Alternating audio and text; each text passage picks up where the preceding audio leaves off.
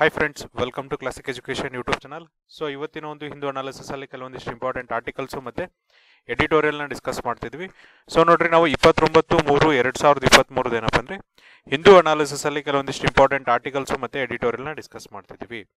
So ನೋಡ್ರಿ, first article ಮತ್ತೆ editorial ಏನಿದೆ ಅಂದ್ರೆ ಇಟ್ಸ್ ಅಬೌಟ್ ರಿಸರ್ವೇಷನ್. ಸೊ ನೋಡ್ರಿ, ಕರ್ನಾಟಕದಲ್ಲಿ ಏನಪ್ಪ ಅಂದ್ರೆ ಮೊನ್ನೆ ರಿಸರ್ವೇಷನ್ ರೀಶಫಲ್ ಮಾಡಿರೋದ್ರಿಂದ ಅದಕ್ಕೇನೀಗ ದಂಗೆ ಆಗಿದೆಯಲ್ಲ ಅದ್ರ ಬಗ್ಗೆ ಇಲ್ಲಿ ಡಿಸ್ಕಷನ್ ಮಾಡ್ತಿದ್ದಾರೆ. ಫಸ್ಟ್ ಆಫ್ ಆಲ್ ನೋಡ್ರಿ, ನಾನು ಮುಂಚೆ ಏನು ರಿಸರ್ವೇಷನ್ ಇತ್ತು ಈಗ ಏನಿತ್ತು ಅಂತೇಳಿ ನಿಮಗೆ ಮಾಹಿತಿಯನ್ನು ಕೊಡ್ತಾ ಹೋಗ್ತೀನಿ. ಸೊ ನೋಡ್ರಿ, ಮುಂಚೆ ಯಾವ ತರನಾಗಿತ್ತಪ್ಪ ಅಂದ್ರೆ ಮುಂಚೆ ಬಂದು ಕ್ಯಾಟಗರಿ 1 ಅವ್ರಿಗೂ ಕೂಡ ಏನಪ್ಪ ಅಂದ್ರೆ ಕ್ಯಾಟಗರಿ 1 ಅವ್ರಿಗೆ 4% ಇತ್ತು.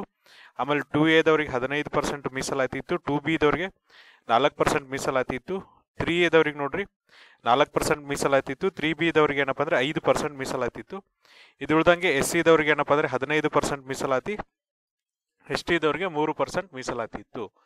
ಈಗ ಏನ್ ಮಾಡಿದಾರೆ ನೋಡ್ರಿ, ಕ್ಯಾಟಗರಿ 1 ಏನಿದೆ, ಸೊ ಪ್ರವರ್ಗ 1 ಅಂತ ನಾವೇನ್ ಕರಿತೀವಲ್ಲ, ಈ ಪ್ರವರ್ಗ 1 4% ಮೀಸಲಾತಿ 4% ಇಟ್ಟಿದ್ದಾರೆ, ಯಾವುದೇ ಬದಲಾವಣೆ ಇಲ್ಲ. 2A 15% ಇಟ್ಟಿದ್ದಾರೆ, ಇಲ್ಲಿ ಬದಲಾವಣೆ ಇಲ್ಲ. 2Bಗೆ ಇದ್ದಂತ ಮೀಸಲಾತಿ ನೋಡ್ರಿ, 2Bಗೆ ಏನಪ್ಪ ಅಂದ್ರೆ ಮುಸ್ಲಿಮ್ಸ್ಗೆ ಅಂತ ಏನಪ್ಪ ಅಂದ್ರೆ ಈ ಮೀಸಲಾತಿನ ಕೊಟ್ಟಿದ್ರು. ಈ ಮೀಸಲಾತಿ ಏನ್ ಮಾಡಿದಾರೆ ಅಂದ್ರೆ ಸಂಪೂರ್ಣವಾಗಿ ಈಗ ರದ್ದನ ಮಾಡಿದ್ದಾರೆ. ಸೊ ನೋಡ್ರಿ, 4% ಏನ್ ಮಾಡಿದಾರಪ್ಪ ಅಂದ್ರೆ 0% ಬಂದಿದೆ, ಅಂದ್ರೆ 0 ರಿಸರ್ವೇಶನ್ ಅನ್ನು ಕೊಟ್ಟಿದ್ದಾರೆ. ಇದಾದ್ಮೇಲೆ 3A ಬದಲಾಗಿ ಈಗ ಏನಪ್ಪ ಅಂದ್ರೆ ಹೊಸದಾಗಿ 2C ನ ಕ್ಯಾಟಗರಿನ ಫಾರ್ಮ್ ಮಾಡಿದ್ದಾರೆ. 3B ಬದಲಾಗಿ 2D ಕ್ಯಾಟಗರಿನ ಫಾರ್ಮ್ ಮಾಡಿದ್ದಾರೆ. ಸೊ ನೋಡ್ರಿ, 3C ಅವ್ರಿಗೆ ಏನ್ ಮಾಡಿದಾರೆ ಅಂದ್ರೆ ಈ 4% ಅಲ್ಲಿ 2% ಅನ್ನ ಕೊಟ್ಟು 6% ಮಾಡಿದ್ದಾರೆ. 2D ಅಲ್ಲಿ ಏನಪ್ಪ ಅಂದ್ರೆ 7% ಅನ್ನ ರಿಸರ್ವೇಶನ್ ಕೊಟ್ಟಿದ್ದಾರೆ. ಉಳಿದಂಗೆ SC ದವರಿಗೆ 17%, ST ದವರಿಗೆ ಏನಪ್ಪ ಅಂದ್ರೆ 7% ರಿಸರ್ವೇಶನ್ ಕೊಟ್ಟಿದ್ದಾರೆ. ಒಟ್ಟಾರೆ 56% ಈಗ ರಿಸರ್ವೇಶನ್ ಇದೆ. ಸೊ ನೋಡ್ರಿ, 50% ರಿಸರ್ವೇಶನ್ ಮೀರಬಾರ್ದು ಅಂತೇಳಿ ಸುಪ್ರೀಂ ಕೋರ್ಟ್ ಏನಪ್ಪ ಅಂದ್ರೆ Indira Sawhney versus union of India ಕೇಸಲ್ಲಿ ಹೇಳಿತ್ತು. ಬಟ್ ಈಗ ಏನಪ್ಪ ಅಂದ್ರೆ 56% ರಿಸರ್ವೇಶನ್ ಕೊಟ್ಟಿದ್ದಾರೆ. ಇದ್ರ ಜೊತೆಗೆ ಏನಪ್ಪ ಅಂದ್ರೆ ಈಗೇನು 2B ದಲ್ಲಿ ಮೀಸಲಾತಿನ ತೆಗೆದಾಕಿದ್ರಲ್ಲ, ಅವ್ರಿಗೆ ಏನಪ್ಪ ಅಂದ್ರೆ ಎಕನಾಮಿಕಲಿ ವೀಕರ್ ಸೆಕ್ಷನ್ ಅಲ್ಲಿ ಏನು 10% ರಿಸರ್ವೇಶನ್ ಇದೆಯಲ್ಲ ಅಲ್ಲಿ ಅವರನ್ನ ಸೇರಿಸಲಾಗಿದೆ. ಸೊ ನೋಡ್ರಿ, ಇದ್ರ ಜೊತೆಗೆ ಏನ್ ಮಾಡಿದಾರೆ ಅಂದ್ರೆ ನ್ಯಾಯಮೂರ್ತಿ ಸದಾಶಿವ ಆಯೋಗದವ್ರು ಏನ್ ಬಂದಿತ್ತಲ್ಲ ಆ ವರದಿಯನ್ನು ಕೂಡ ಇಂಪ್ಲಿಮೆಂಟ್ ಮಾಡಿದ್ದಾರೆ. ಸೊ ನೋಡ್ರಿ, ಆಲ್ರೆಡಿ ನಾನು ಏನಪ್ಪ ಅಂದ್ರೆ ನ್ಯಾಯಮೂರ್ತಿ ಸದಾಶಿವ ಆಯೋಗದ ಮೇಲೆ ಏನಪ್ಪ ಅಂದ್ರೆ ವರದಿ ಮೇಲೆ ವಿಡಿಯೋನ ಮಾಡಿದ್ದೀನಿ. ಆ ವಿಡಿಯೋದ ಲಿಂಕ್ ಅನ್ನ ನಿಮಗೆ ಡಿಸ್ಕ್ರಿಪ್ಷನ್ ಬಾಕ್ಸ್ ಅಲ್ಲಿ ಕೊಡ್ತೀನಿ. ಅಂದ್ರೆ ನೋಡ್ರಿ, ಆ ವಿಡಿಯೋದಲ್ಲಿ ಏನಪ್ಪ ಅಂದ್ರೆ ಈ ಒಳ ಮೀಸಲಾತಿ ಏನಿದೆಯಲ್ಲ, ಈ ಒಳ ಮೀಸಲಾತಿ ಏನಪ್ಪ ಅಂದ್ರೆ ಕೇವಲ ಕರ್ನಾಟಕದಲ್ಲಿ ಮಾತ್ರ ಇದೆಯಾ ಅಥವಾ ಭಾರತದ ಬೇರೆ ರಾಜ್ಯಗಳಲ್ಲೂ ಕೂಡ ಇದೆಯಾ, ಫಸ್ಟ್ ಯಾವ ರಾಜ್ಯದವರು ಇದಕ್ಕೆ ಜಾರಿಗೆ ತಂದ್ರು, ಅದಾದ್ಮೇಲೆ ಸುಪ್ರೀಂ ಕೋರ್ಟ್ ಹೈಕೋರ್ಟ್ ಏನ್ ಮಾಡ್ತು, ಅದಾದ್ಮೇಲೆ ಮತ್ತೆ ಸುಪ್ರೀಂ ಕೋರ್ಟ್ ಅಲ್ಲಿ ಏನ್ ಕೇಸ್ ಆಯ್ತು, ಮತ್ತೆ ನೋಡ್ರಿ ಅದಕ್ಕೆ ತಿದ್ದುಪಡಿಯನ್ನ ಪಾರ್ಲಿಮೆಂಟ್ ಯಾವ ತರನಾಗಿತ್ತು ಅಂತೇಳಿ ವಿತ್ ಇನ್ ಡೀಟೇಲ್ ಆರ್ಟಿಕಲ್ ಜೊತೆಗೆ ಏನಪ್ಪ ಅಂದ್ರೆ ನಾನು ಎಕ್ಸ್ಪ್ಲನೇಷನ್ ಮಾಡಿದ್ದೀನಿ. ಮತ್ತೆ ಎಕ್ಸ್ಪ್ಲನೇಷನ್ ಮಾಡಲ್ಲ, ಆ ಒಂದು ಲಿಂಕ್ ಅನ್ನ ನಿಮ್ಗೆ ಏನಪ್ಪ ಅಂದ್ರೆ ಡಿಸ್ಕ್ರಿಪ್ಷನ್ ಬಾಕ್ಸ್ ಅಲ್ಲಿ ಕೊಡ್ತೀನಿ. ಆಮೇಲೆ ನೋಡ್ರಿ, ಸದಾಶಿವ ವರದಿಯಲ್ಲಿ ಏನ್ ಮಾಡಿರ್ತಾರಪ್ಪ ಅಂದ್ರೆ 4 ಕ್ಯಾಟಗರಿಯನ್ನ ಮಾಡಿರ್ತಾರೆ. ಈಗ ನೋಡ್ರಿ, ಈ ಒಂದು ಶೆಡ್ಯೂಲ್ ಕಾಸ್ಟ್ ಒಳಗೆ ಏನು 101 ಜಾತಿಗಳಿದೆಯಲ್ಲ, ಇದನ್ನೇನಪ್ಪ ಅಂದ್ರೆ 4 ಉಪಜಾತಿಗಳಾಗಿ ವಿಂಗಡಿಸಿರ್ತಾರೆ. ಅದ್ರ ಪರವಾಗಿ ಅಥವಾ ಅದರ ಪ್ರಕಾರವಾಗಿ ನಿಮಗೆ ರಿಸರ್ವೇಶನ್ ಕೊಡ್ರಿ ಅಂತ ಹೇಳ್ತಾರೆ. ಅದನ್ನು ಸಹ ನಾನಿಲ್ಲಿ ಎಕ್ಸ್ಪ್ಲನೇಷನ್ ಮಾಡಿದ್ದೀನಿ. ಸೊ ನೋಡ್ರಿ, ಈಗ ಏನ್ ಮಾಡಿದಾರೆ ಅಂದ್ರೆ SC ಲೆಫ್ಟ್, ST ರೈಟ್ ಮತ್ತೆ ಟಚೇಬಲ್ಸ್ ಮತ್ತೆ ಅದರ್ಸ್ ಅಂತೇಳಿ ರಿಸರ್ವೇಶನ್ ಅನ್ನ ಮಾಡಿದ್ದಾರೆ. ಸೊ ನೋಡ್ರಿ, ಇಲ್ಲಿ SC ಲೆಫ್ಟ್ ಅವರಿಗೆ ಎಷ್ಟು % ರಿಸರ್ವೇಶನ್ ಕೊಟ್ಟಿದಾರಪ್ಪ ಅಂದ್ರೆ SC ಲೆಫ್ಟ್ ಅವ್ರಿಗೆ ಎಷ್ಟು ಕೊಟ್ಟಿದ್ದಾರೆ ಅಂದ್ರೆ 5.5% ಕೊಟ್ರೆ, SC ರೈಟ್ ಅವ್ರಿಗೆ ನೋಡ್ರಿ 6.5% ಕೊಟ್ಟಿದ್ದಾರೆ. ಇದಾದ್ಮೇಲೆ SC ಟಚಬಲ್ಸ್ಗೆ ಏನ್ ಮಾಡಿದಾರಪ್ಪ ಅಂದ್ರೆ 4.5% ರಿಸರ್ವೇಶನ್ ಕೊಟ್ರೆ, ಇದಾದ್ಮೇಲೆ ಏನಪ್ಪ ಅಂದ್ರೆ ಅದರ್ಸ್ಗೆ 1% ರಿಸರ್ವೇಶನ್ ಅನ್ನು ಕೊಟ್ಟಿದ್ದಾರೆ. ಸೊ ನೋಡ್ರಿ, SC ರೈಟಿಗೆ ಏನಪ್ಪ ಅಂದ್ರೆ 6% ರಿಸರ್ವೇಶನ್ ಕೊಟ್ಟಿದ್ದಾರೆ. SC ಲೆಫ್ಟಿಗೆ 5.5% ರಿಸರ್ವೇಶನ್ ಕೊಟ್ಟಿದ್ದಾರೆ. ಇದಾದ್ಮೇಲೆ ಟಚಬಲ್ಸ್ಗೆ ಅಂದ್ರೆ ಯಾರು ಸ್ಪರ್ಶರ್ ಇದ್ದಾರೆ, ಅಂದ್ರೆ ಯಾರನ್ನ ಮುಟ್ಟಿಸ್ಕೋಬಹುದಲ್ಲ ಅಂತವ್ರಿಗೆ 4.5% ಕೊಟ್ಟಿದ್ದಾರೆ. ಇದಾದ್ಮೇಲೆ 1% ರಿಸರ್ವೇಶನ್ ಏನಪ್ಪ ಅಂದ್ರೆ ಯಾರಿಗೆ ಕೊಟ್ಟಿದ್ದಾರೆ ಅಂದ್ರೆ ಅದರ್ಸ್ ಕ್ಯಾಟಗರಿಗೆ ಕೊಟ್ಟಿದ್ದಾರೆ. ಇದ್ರ ಸಂಪೂರ್ಣ ಮಾಹಿತಿಯನ್ನ ನಾನು ನಿಮ್ಗೆ ಏನಪ್ಪ ಅಂದ್ರೆ ಒಂದು ವಿಡಿಯೋದಲ್ಲಿ ತಿಳಿಸಿದ್ದೀನಿ. ಆ ವಿಡಿಯೋದ ಲಿಂಕ್ ಅನ್ನ ನಿಮ್ಗೆ ಏನ್ ಮಾಡ್ತೀನಿ ಅಂದ್ರೆ ಡಿಸ್ಕ್ರಿಪ್ಷನ್ ಬಾಕ್ಸ್ ಅಲ್ಲಿ ಕೊಡ್ತೀನಿ. ಜೊತೆಗೆ ನೋಡ್ರಿ, 4% ರಿಸರ್ವೇಶನ್ ಏನಿತ್ತು ಮುಸ್ಲಿಮರಿಗೆ ಕೊಂಡಂತ 4% ರಿಸರ್ವೇಶನ್, ಇದನ್ನೇನಪ್ಪ ಅಂದ್ರೆ 1995ರಲ್ಲಿ ಏನಪ್ಪ ಅಂದ್ರೆ ಆಗಿನ ಕರ್ನಾಟಕದ ಮುಖ್ಯಮಂತ್ರಿಗಳಾದಂತ HD ದೇವೇಗೌಡ ಅವ್ರು ಏನ್ ಮಾಡಿರ್ತಾರೆ ಅಂದ್ರೆ ಇನ್ಕ್ಲೂಡ್ ಮಾಡಿರ್ತಾರೆ. ಸೊ ನೋಡ್ರಿ, ಇದನ್ನ ಫಸ್ಟ್ ಜಾರಿಗೆ ತಂದಿದ್ದು ಯಾರಪ್ಪ ಅಂದ್ರೆ 1995ರಲ್ಲಿ HD ದೇವೇಗೌಡ ಅವರು ಮುಖ್ಯಮಂತ್ರಿ ಆದಾಗ ಈ ಒಂದು ರಿಸರ್ವೇಶನ್ ಅನ್ನ ತಗೊಂಡ್ಬಂದಿರ್ತಾರೆ. ಸೊ ಇದ್ರ ಬಗ್ಗೆ ನಿಮ್ಗೆ ಹೆಚ್ಚಿನ ಮಾಹಿತಿನ ಆ ಲಿಂಕ್ ಅಲ್ಲಿ ಕೊಡ್ತೀನಿ. ಸೊ ನೋಡ್ರಿ, ಯಾರೆಲ್ಲ ಆ ವಿಡಿಯೋನ ನೋಡಿಲ್ಲಲ್ಲ ಆ ವಿಡಿಯೋನ ನೋಡ್ರಿ. ಈಗ ಏನ್ ಮಾಡೋಣ ಅಂದ್ರೆ ನೆಕ್ಸ್ಟ್ ಆರ್ಟಿಕಲ್ ಅನ್ನ ಅನಲೈಸ್ ಮಾಡ್ತಾ ಹೋಗೋಣ. ಸೊ ನೆಕ್ಸ್ಟ್ ಆರ್ಟಿಕಲ್ ಏನಿದೆ ನೋಡ್ರಿ, ಇಲ್ಲೇನ್ ಹೇಳ್ತಿದ್ದಾರೆ ಅಂದ್ರೆ prices of essential medicines set to C A hike from April 1st. ಅಂದ್ರೆ ಏಪ್ರಿಲ್ 1ನೇ ತಾರೀಕಿಂದ ಏನಪ್ಪ ಅಂದ್ರೆ ಏನು ನಮಗೆ ಅತ್ಯವಶ್ಯಕವಾದಂತ ಮಾತ್ರೆಗಳಿದೆಯಲ್ಲ ಅವುಗಳ ಪ್ರೈಸ್ ಏನಾಗತ್ತಪ್ಪ ಅಂದ್ರೆ ಜಾಸ್ತಿ ಆಗುತ್ತೆ ಅಂತ ಹೇಳ್ತಿದ್ದಾರೆ.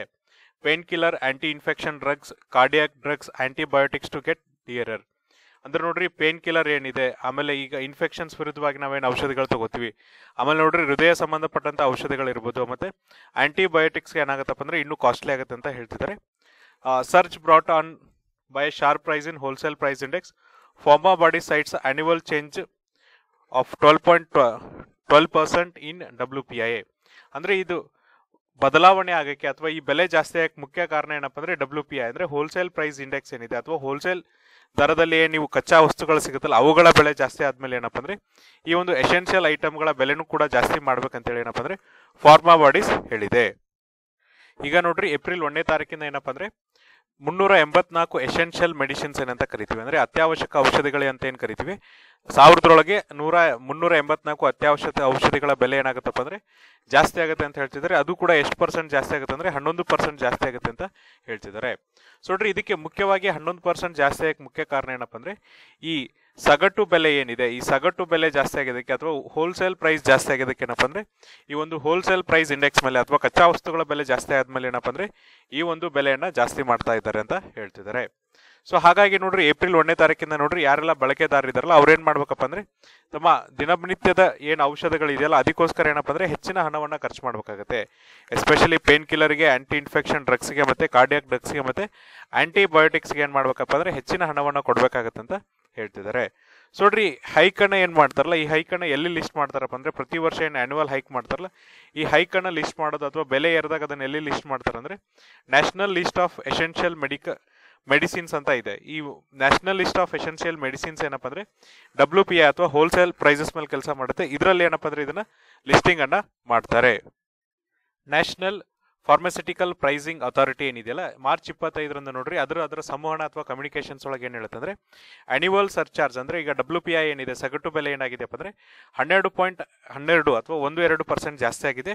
ಹಾಗಾಗಿ ನಾವೇನಪ್ಪ ಅಂದ್ರೆ ಈ ವರ್ಷ ಅದನ್ನ ಜಾಸ್ತಿ ಮಾಡ್ತಿದ್ವಿ ಅಂತ ಹೇಳ್ತಿದ್ದಾರೆ. ಕಳೆದ ವರ್ಷ ನೋಡ್ರಿ ನ್ಯಾಷನಲ್ ಫಾರ್ಮಸ್ಯೂಟಿಕಲ್ ಪ್ರೈಸಿಂಗ್ ಅಥಾರಿಟಿ ಏನ್ ಮಾಡಿತ್ತಪ್ಪ ಅಂದ್ರೆ ಇದೇ ಎಸೆನ್ಷಿಯಲ್ ಮೆಡಿಸಿನ್ಸ್ ನ ಎಷ್ಟು % ಜಾಸ್ತಿ ಮಾಡಿತ್ತಪ್ಪ ಅಂದ್ರೆ 10% ಅನ್ನ ಜಾಸ್ತಿ ಮಾಡಿತ್ತಂತ ಹೇಳ್ತಿದ್ದಾರೆ.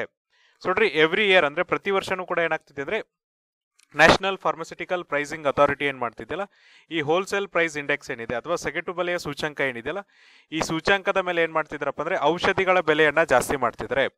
ಎಸ್ಪೆಷಲಿ ನೋಡ್ರಿ ಡ್ರಗ್ಸ್ ಪ್ರೈಸ್ ಕಂಟ್ರೋಲ್ ಆರ್ಡರ್ 2013 ಅಥವಾ DPCO 2013 ಆದೇಶದ ಪ್ರಕಾರ ಇವ್ರು ಏನ್ ಮಾಡ್ತಿದಾರಪ್ಪ ಅಂದ್ರೆ ಪ್ರತಿ ವರ್ಷ ಈ ಬೆಲೆಯನ್ನ ಜಾಸ್ತಿ ಮಾಡ್ತಿದ್ದಾರೆ.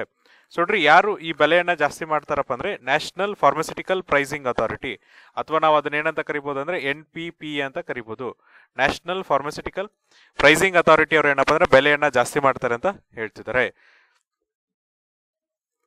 ಜೊತೆಗೆ ನೋಡ್ರಿ ಸೀನಿಯರ್ ಆರೋಗ್ಯ ಸಚಿವರ ಇಲಾಖೆಯಲ್ಲಿ ಕೆಲಸ ಮಾಡುವಂತ ಒಬ್ಬರು ಸೀನಿಯರ್ ಆಫೀಸರ್ ಏನ್ ಹೇಳ್ತಾರೆ ಅಂದ್ರೆ ಈ ತರನಾಗಿ ಯಾಕಪ್ಪ ನಾವು ಈ ಒಂದು ಅಗತ್ಯವಾದ ಮೆಡಿಸಿನ್ಸ್ ಅಥವಾ ಔಷಧಿಗಳ ಬೆಲೆಯನ್ನ ಜಾಸ್ತಿ ಮಾಡ್ತಿದೀವಿ ಅಂದ್ರೆ ಸೊ ನೋಡ್ರಿ ಈಗ ಏನಾಗುತ್ತೆ ಅಂದ್ರೆ ಸಗಟು ಬೆಲೆ ಜಾಸ್ತಿ ಆದಾಗ ಏನಾಗತ್ತಪ್ಪ ಅಂದ್ರೆ ಉತ್ಪಾದಕರ ದೃಷ್ಟಿಯಿಂದ ತೆಗೆದುಕೊಂಡಾಗ ಸೊ ಉತ್ಪಾದನಾ ವೆಚ್ಚನೂ ಕೂಡ ಜಾಸ್ತಿ ಆಗುತ್ತೆ. ಸೊ ನೋಡ್ರಿ ಉತ್ಪಾದನೆ ಜಾಸ್ತಿ ಆದಾಗ ನಿಮಗೆ ಅದೇ ಬೆಲೆಗೆ ಮಾರಿದ್ರೆ ಏನಪ್ಪಾ ಅಂದ್ರೆ ಅವ್ರಿಗೆ ಸಿಗುವಂತ ಪ್ರಾಫಿಟ್ ಕಮ್ಮಿ ಆಗುತ್ತೆ. ಸಮ್ಟೈಮ್ಸ್ ಏನಾಗತ್ತಪ್ಪ ಅಂದ್ರೆ ಅವ್ರಿಗೆ ಲಾಸ್ ಕೂಡ ಆಗುತ್ತೆ. ಇದರಿಂದ ಅವ್ರು ಏನ್ ಮಾಡ್ತಾರೆ ಅಂದ್ರೆ ಈ ಒಂದು ಪ್ರಾಡಕ್ಟ್ ಅನ್ನ ಏನ್ ತಯಾರು ಮಾಡ್ಬೇಕಿತ್ತು ಅಂದ್ರೆ ಫಾರ್ ಎಕ್ಸಾಂಪಲ್ ನೋಡ್ರಿ ಒಂದು ಔಷಧಿಯನ್ನ ಏನ್ ತಯಾರು ಮಾಡ್ಬೇಕಿತ್ತಲ್ಲ ಈ ಔಷಧಿ ತಯಾರಿಕೆಯನ್ನ ನಿಲ್ಲಿಸ್ಬಿಡ್ತಾರೆ. ಯಾವಾಗ ಕಚ್ಚಾ ವಸ್ತುಗಳ ಬೆಲೆ ಜಾಸ್ತಿ ಆದ್ರೆ ನೋಡ್ರಿ ಅವಾಗ ಏನಾಗುತ್ತೆ ಅಂದ್ರೆ ಕಚ್ಚಾ ವಸ್ತುವಿಂದ ಸಿದ್ಧಪಡಿಸಿದ ವಸ್ತುಗಳ ಬೆಲೆ ಉತ್ಪಾದನಾ ವೆಚ್ಚ ಏನಿದೆಯಲ್ಲ ಈ ಉತ್ಪಾದನಾ ವೆಚ್ಚನೂ ಕೂಡ ಜಾಸ್ತಿ ಆಗುತ್ತೆ.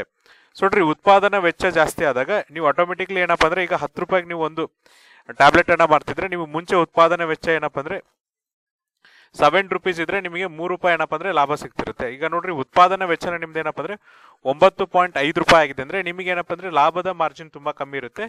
ಜೊತೆಗೆ ಕೆಲವೊಂದು ಟೈಮ್ ಏನಾಗುತ್ತಪ್ಪ ಅಂದ್ರೆ ಇದು 10 ರೂಪಾಯಿನೂ ಕೂಡ ಬರ್ಬೋದು. ಅವಾಗ ಏನು ಲಾಭದೇನೆ ಇಲ್ದೇ ಇರಂಗಾಗುತ್ತೆ. ಜೊತೆಗೆ ನೋಡ್ರಿ ಅಡಿಷನಲ್ ನಿಮ್ಗೆ ಏನಪ್ಪಾ ಅಂದ್ರೆ ಟ್ರಾನ್ಸ್ಪೋರ್ಟೇಷನ್ ಕಾಸ್ಟ್ ಇನ್ನೊಂದು ಕಾಸ್ಟ್ ಅವೆಲ್ಲ ಇರ್ತವೆ.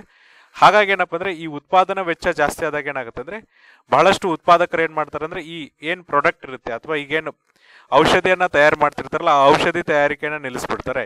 ಇದರಿಂದ ಮಾರುಕಟ್ಟೆಯಲ್ಲಿ ಅಥವಾ ಮಾರ್ಕೆಟ್ ಅಲ್ಲಿ ಏನಾಗತ್ತಪ್ಪ ಅಂದ್ರೆ ಈ ಸಪ್ಲೈ ಏನಿರುತ್ತೆ ಅಂದ್ರೆ ಮಾರುಕಟ್ಟೆಗೆ ನೋಡ್ರಿ ಅವುಗಳನ್ನ ಏನ್ ಸಪ್ಲೈ ಮಾಡ್ತಿರ್ತಾರಲ್ಲ ಸಪ್ಲೈ ಕಮ್ಮಿ ಆಗುತ್ತೆ. ಮತ್ತೆ ಏನಾಗತ್ತಪ್ಪ ಅಂದ್ರೆ ಬೇಡಿಕೆ ಜಾಸ್ತಿ ಆಗುತ್ತೆ. ಅದರಿಂದ ಮತ್ತೆ ಏನಾಗುತ್ತೆ ಅಂದ್ರೆ ಬೆಲೆ ಜಾಸ್ತಿ ಆಗುತ್ತೆ.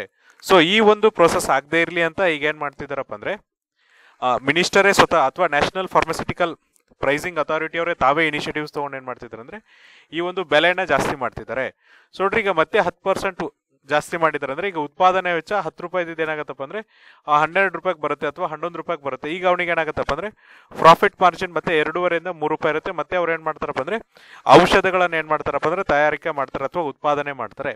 ಇದರಿಂದ ಮಾರುಕಟ್ಟೆಗಳಲ್ಲಿ ಔಷಧಿಗಳ ಸಪ್ಲೈ ಏನಿದೆ ಅಂದ್ರೆ ಔಷಧಿಗಳ ಒಂದು ಬರುವಿಕೆ ಏನಿದೆ ಅಲ್ಲ ಅದಕ್ಕೆ ಯಾವುದೇ ತರನಂತ ಅಡೆತಡೆಗಳಿರಲ್ಲ. ಇದರಿಂದ ಏನಪ್ಪ ಅಂದ್ರೆ ಆರ್ಟಿಫಿಷಿಯಲ್ ಡಿಮ್ಯಾಂಡ್ ಏನ್ ಕ್ರಿಯೇಟ್ ಮಾಡ್ತಾರಲ್ಲ ಆರ್ಟಿಫಿಷಿಯಲ್ ಡಿಮ್ಯಾಂಡ್ ಕ್ರಿಯೇಟ್ ಆಗಲ್ಲ, ಜೊತೆಗೆ ರೋಗಿಗಳಿಗೂ ಕೂಡ ಬೆನಿಫಿಟ್ ಆಗುತ್ತೆ ಅಂತ ಇಲ್ಲಿ ಸೀನಿಯರ್ ಅಫಿಷಿಯಲ್ಸ್ ಒಬ್ರು ಹೇಳಿದ್ದಾರೆ. ಜೊತೆಗೆ ನೋಡ್ರಿ ಕಳೆದ ವರ್ಷನೂ ಏನಪ್ಪ ಅಂದ್ರೆ ಇದೇ ತರನದ ಹೈಕ್ ಅನ್ನ ಮಾಡಿದಾಗ ಅಂದ್ರೆ 10% ಹೈಕ್ ಮಾಡಿದಾಗ ಅವಾಗ ಉತ್ಪಾದಕರು ಏನ್ ಮಾಡಿದ್ರಪ್ಪ ಅಂದ್ರೆ ಮಾರ್ಕೆಟ್ ಫೋರ್ಸ್ ಇಂದ ಕೇವಲ 5% ಹೈಕ್ ಅನ್ನ ಮಾತ್ರ ಮಾಡಿದ್ರು, ಅಂದ್ರೆ ಕೇವಲ 5% ಬೆಲೆಯನ್ನ ಮಾತ್ರ ಏರಿಸಿದ್ರು.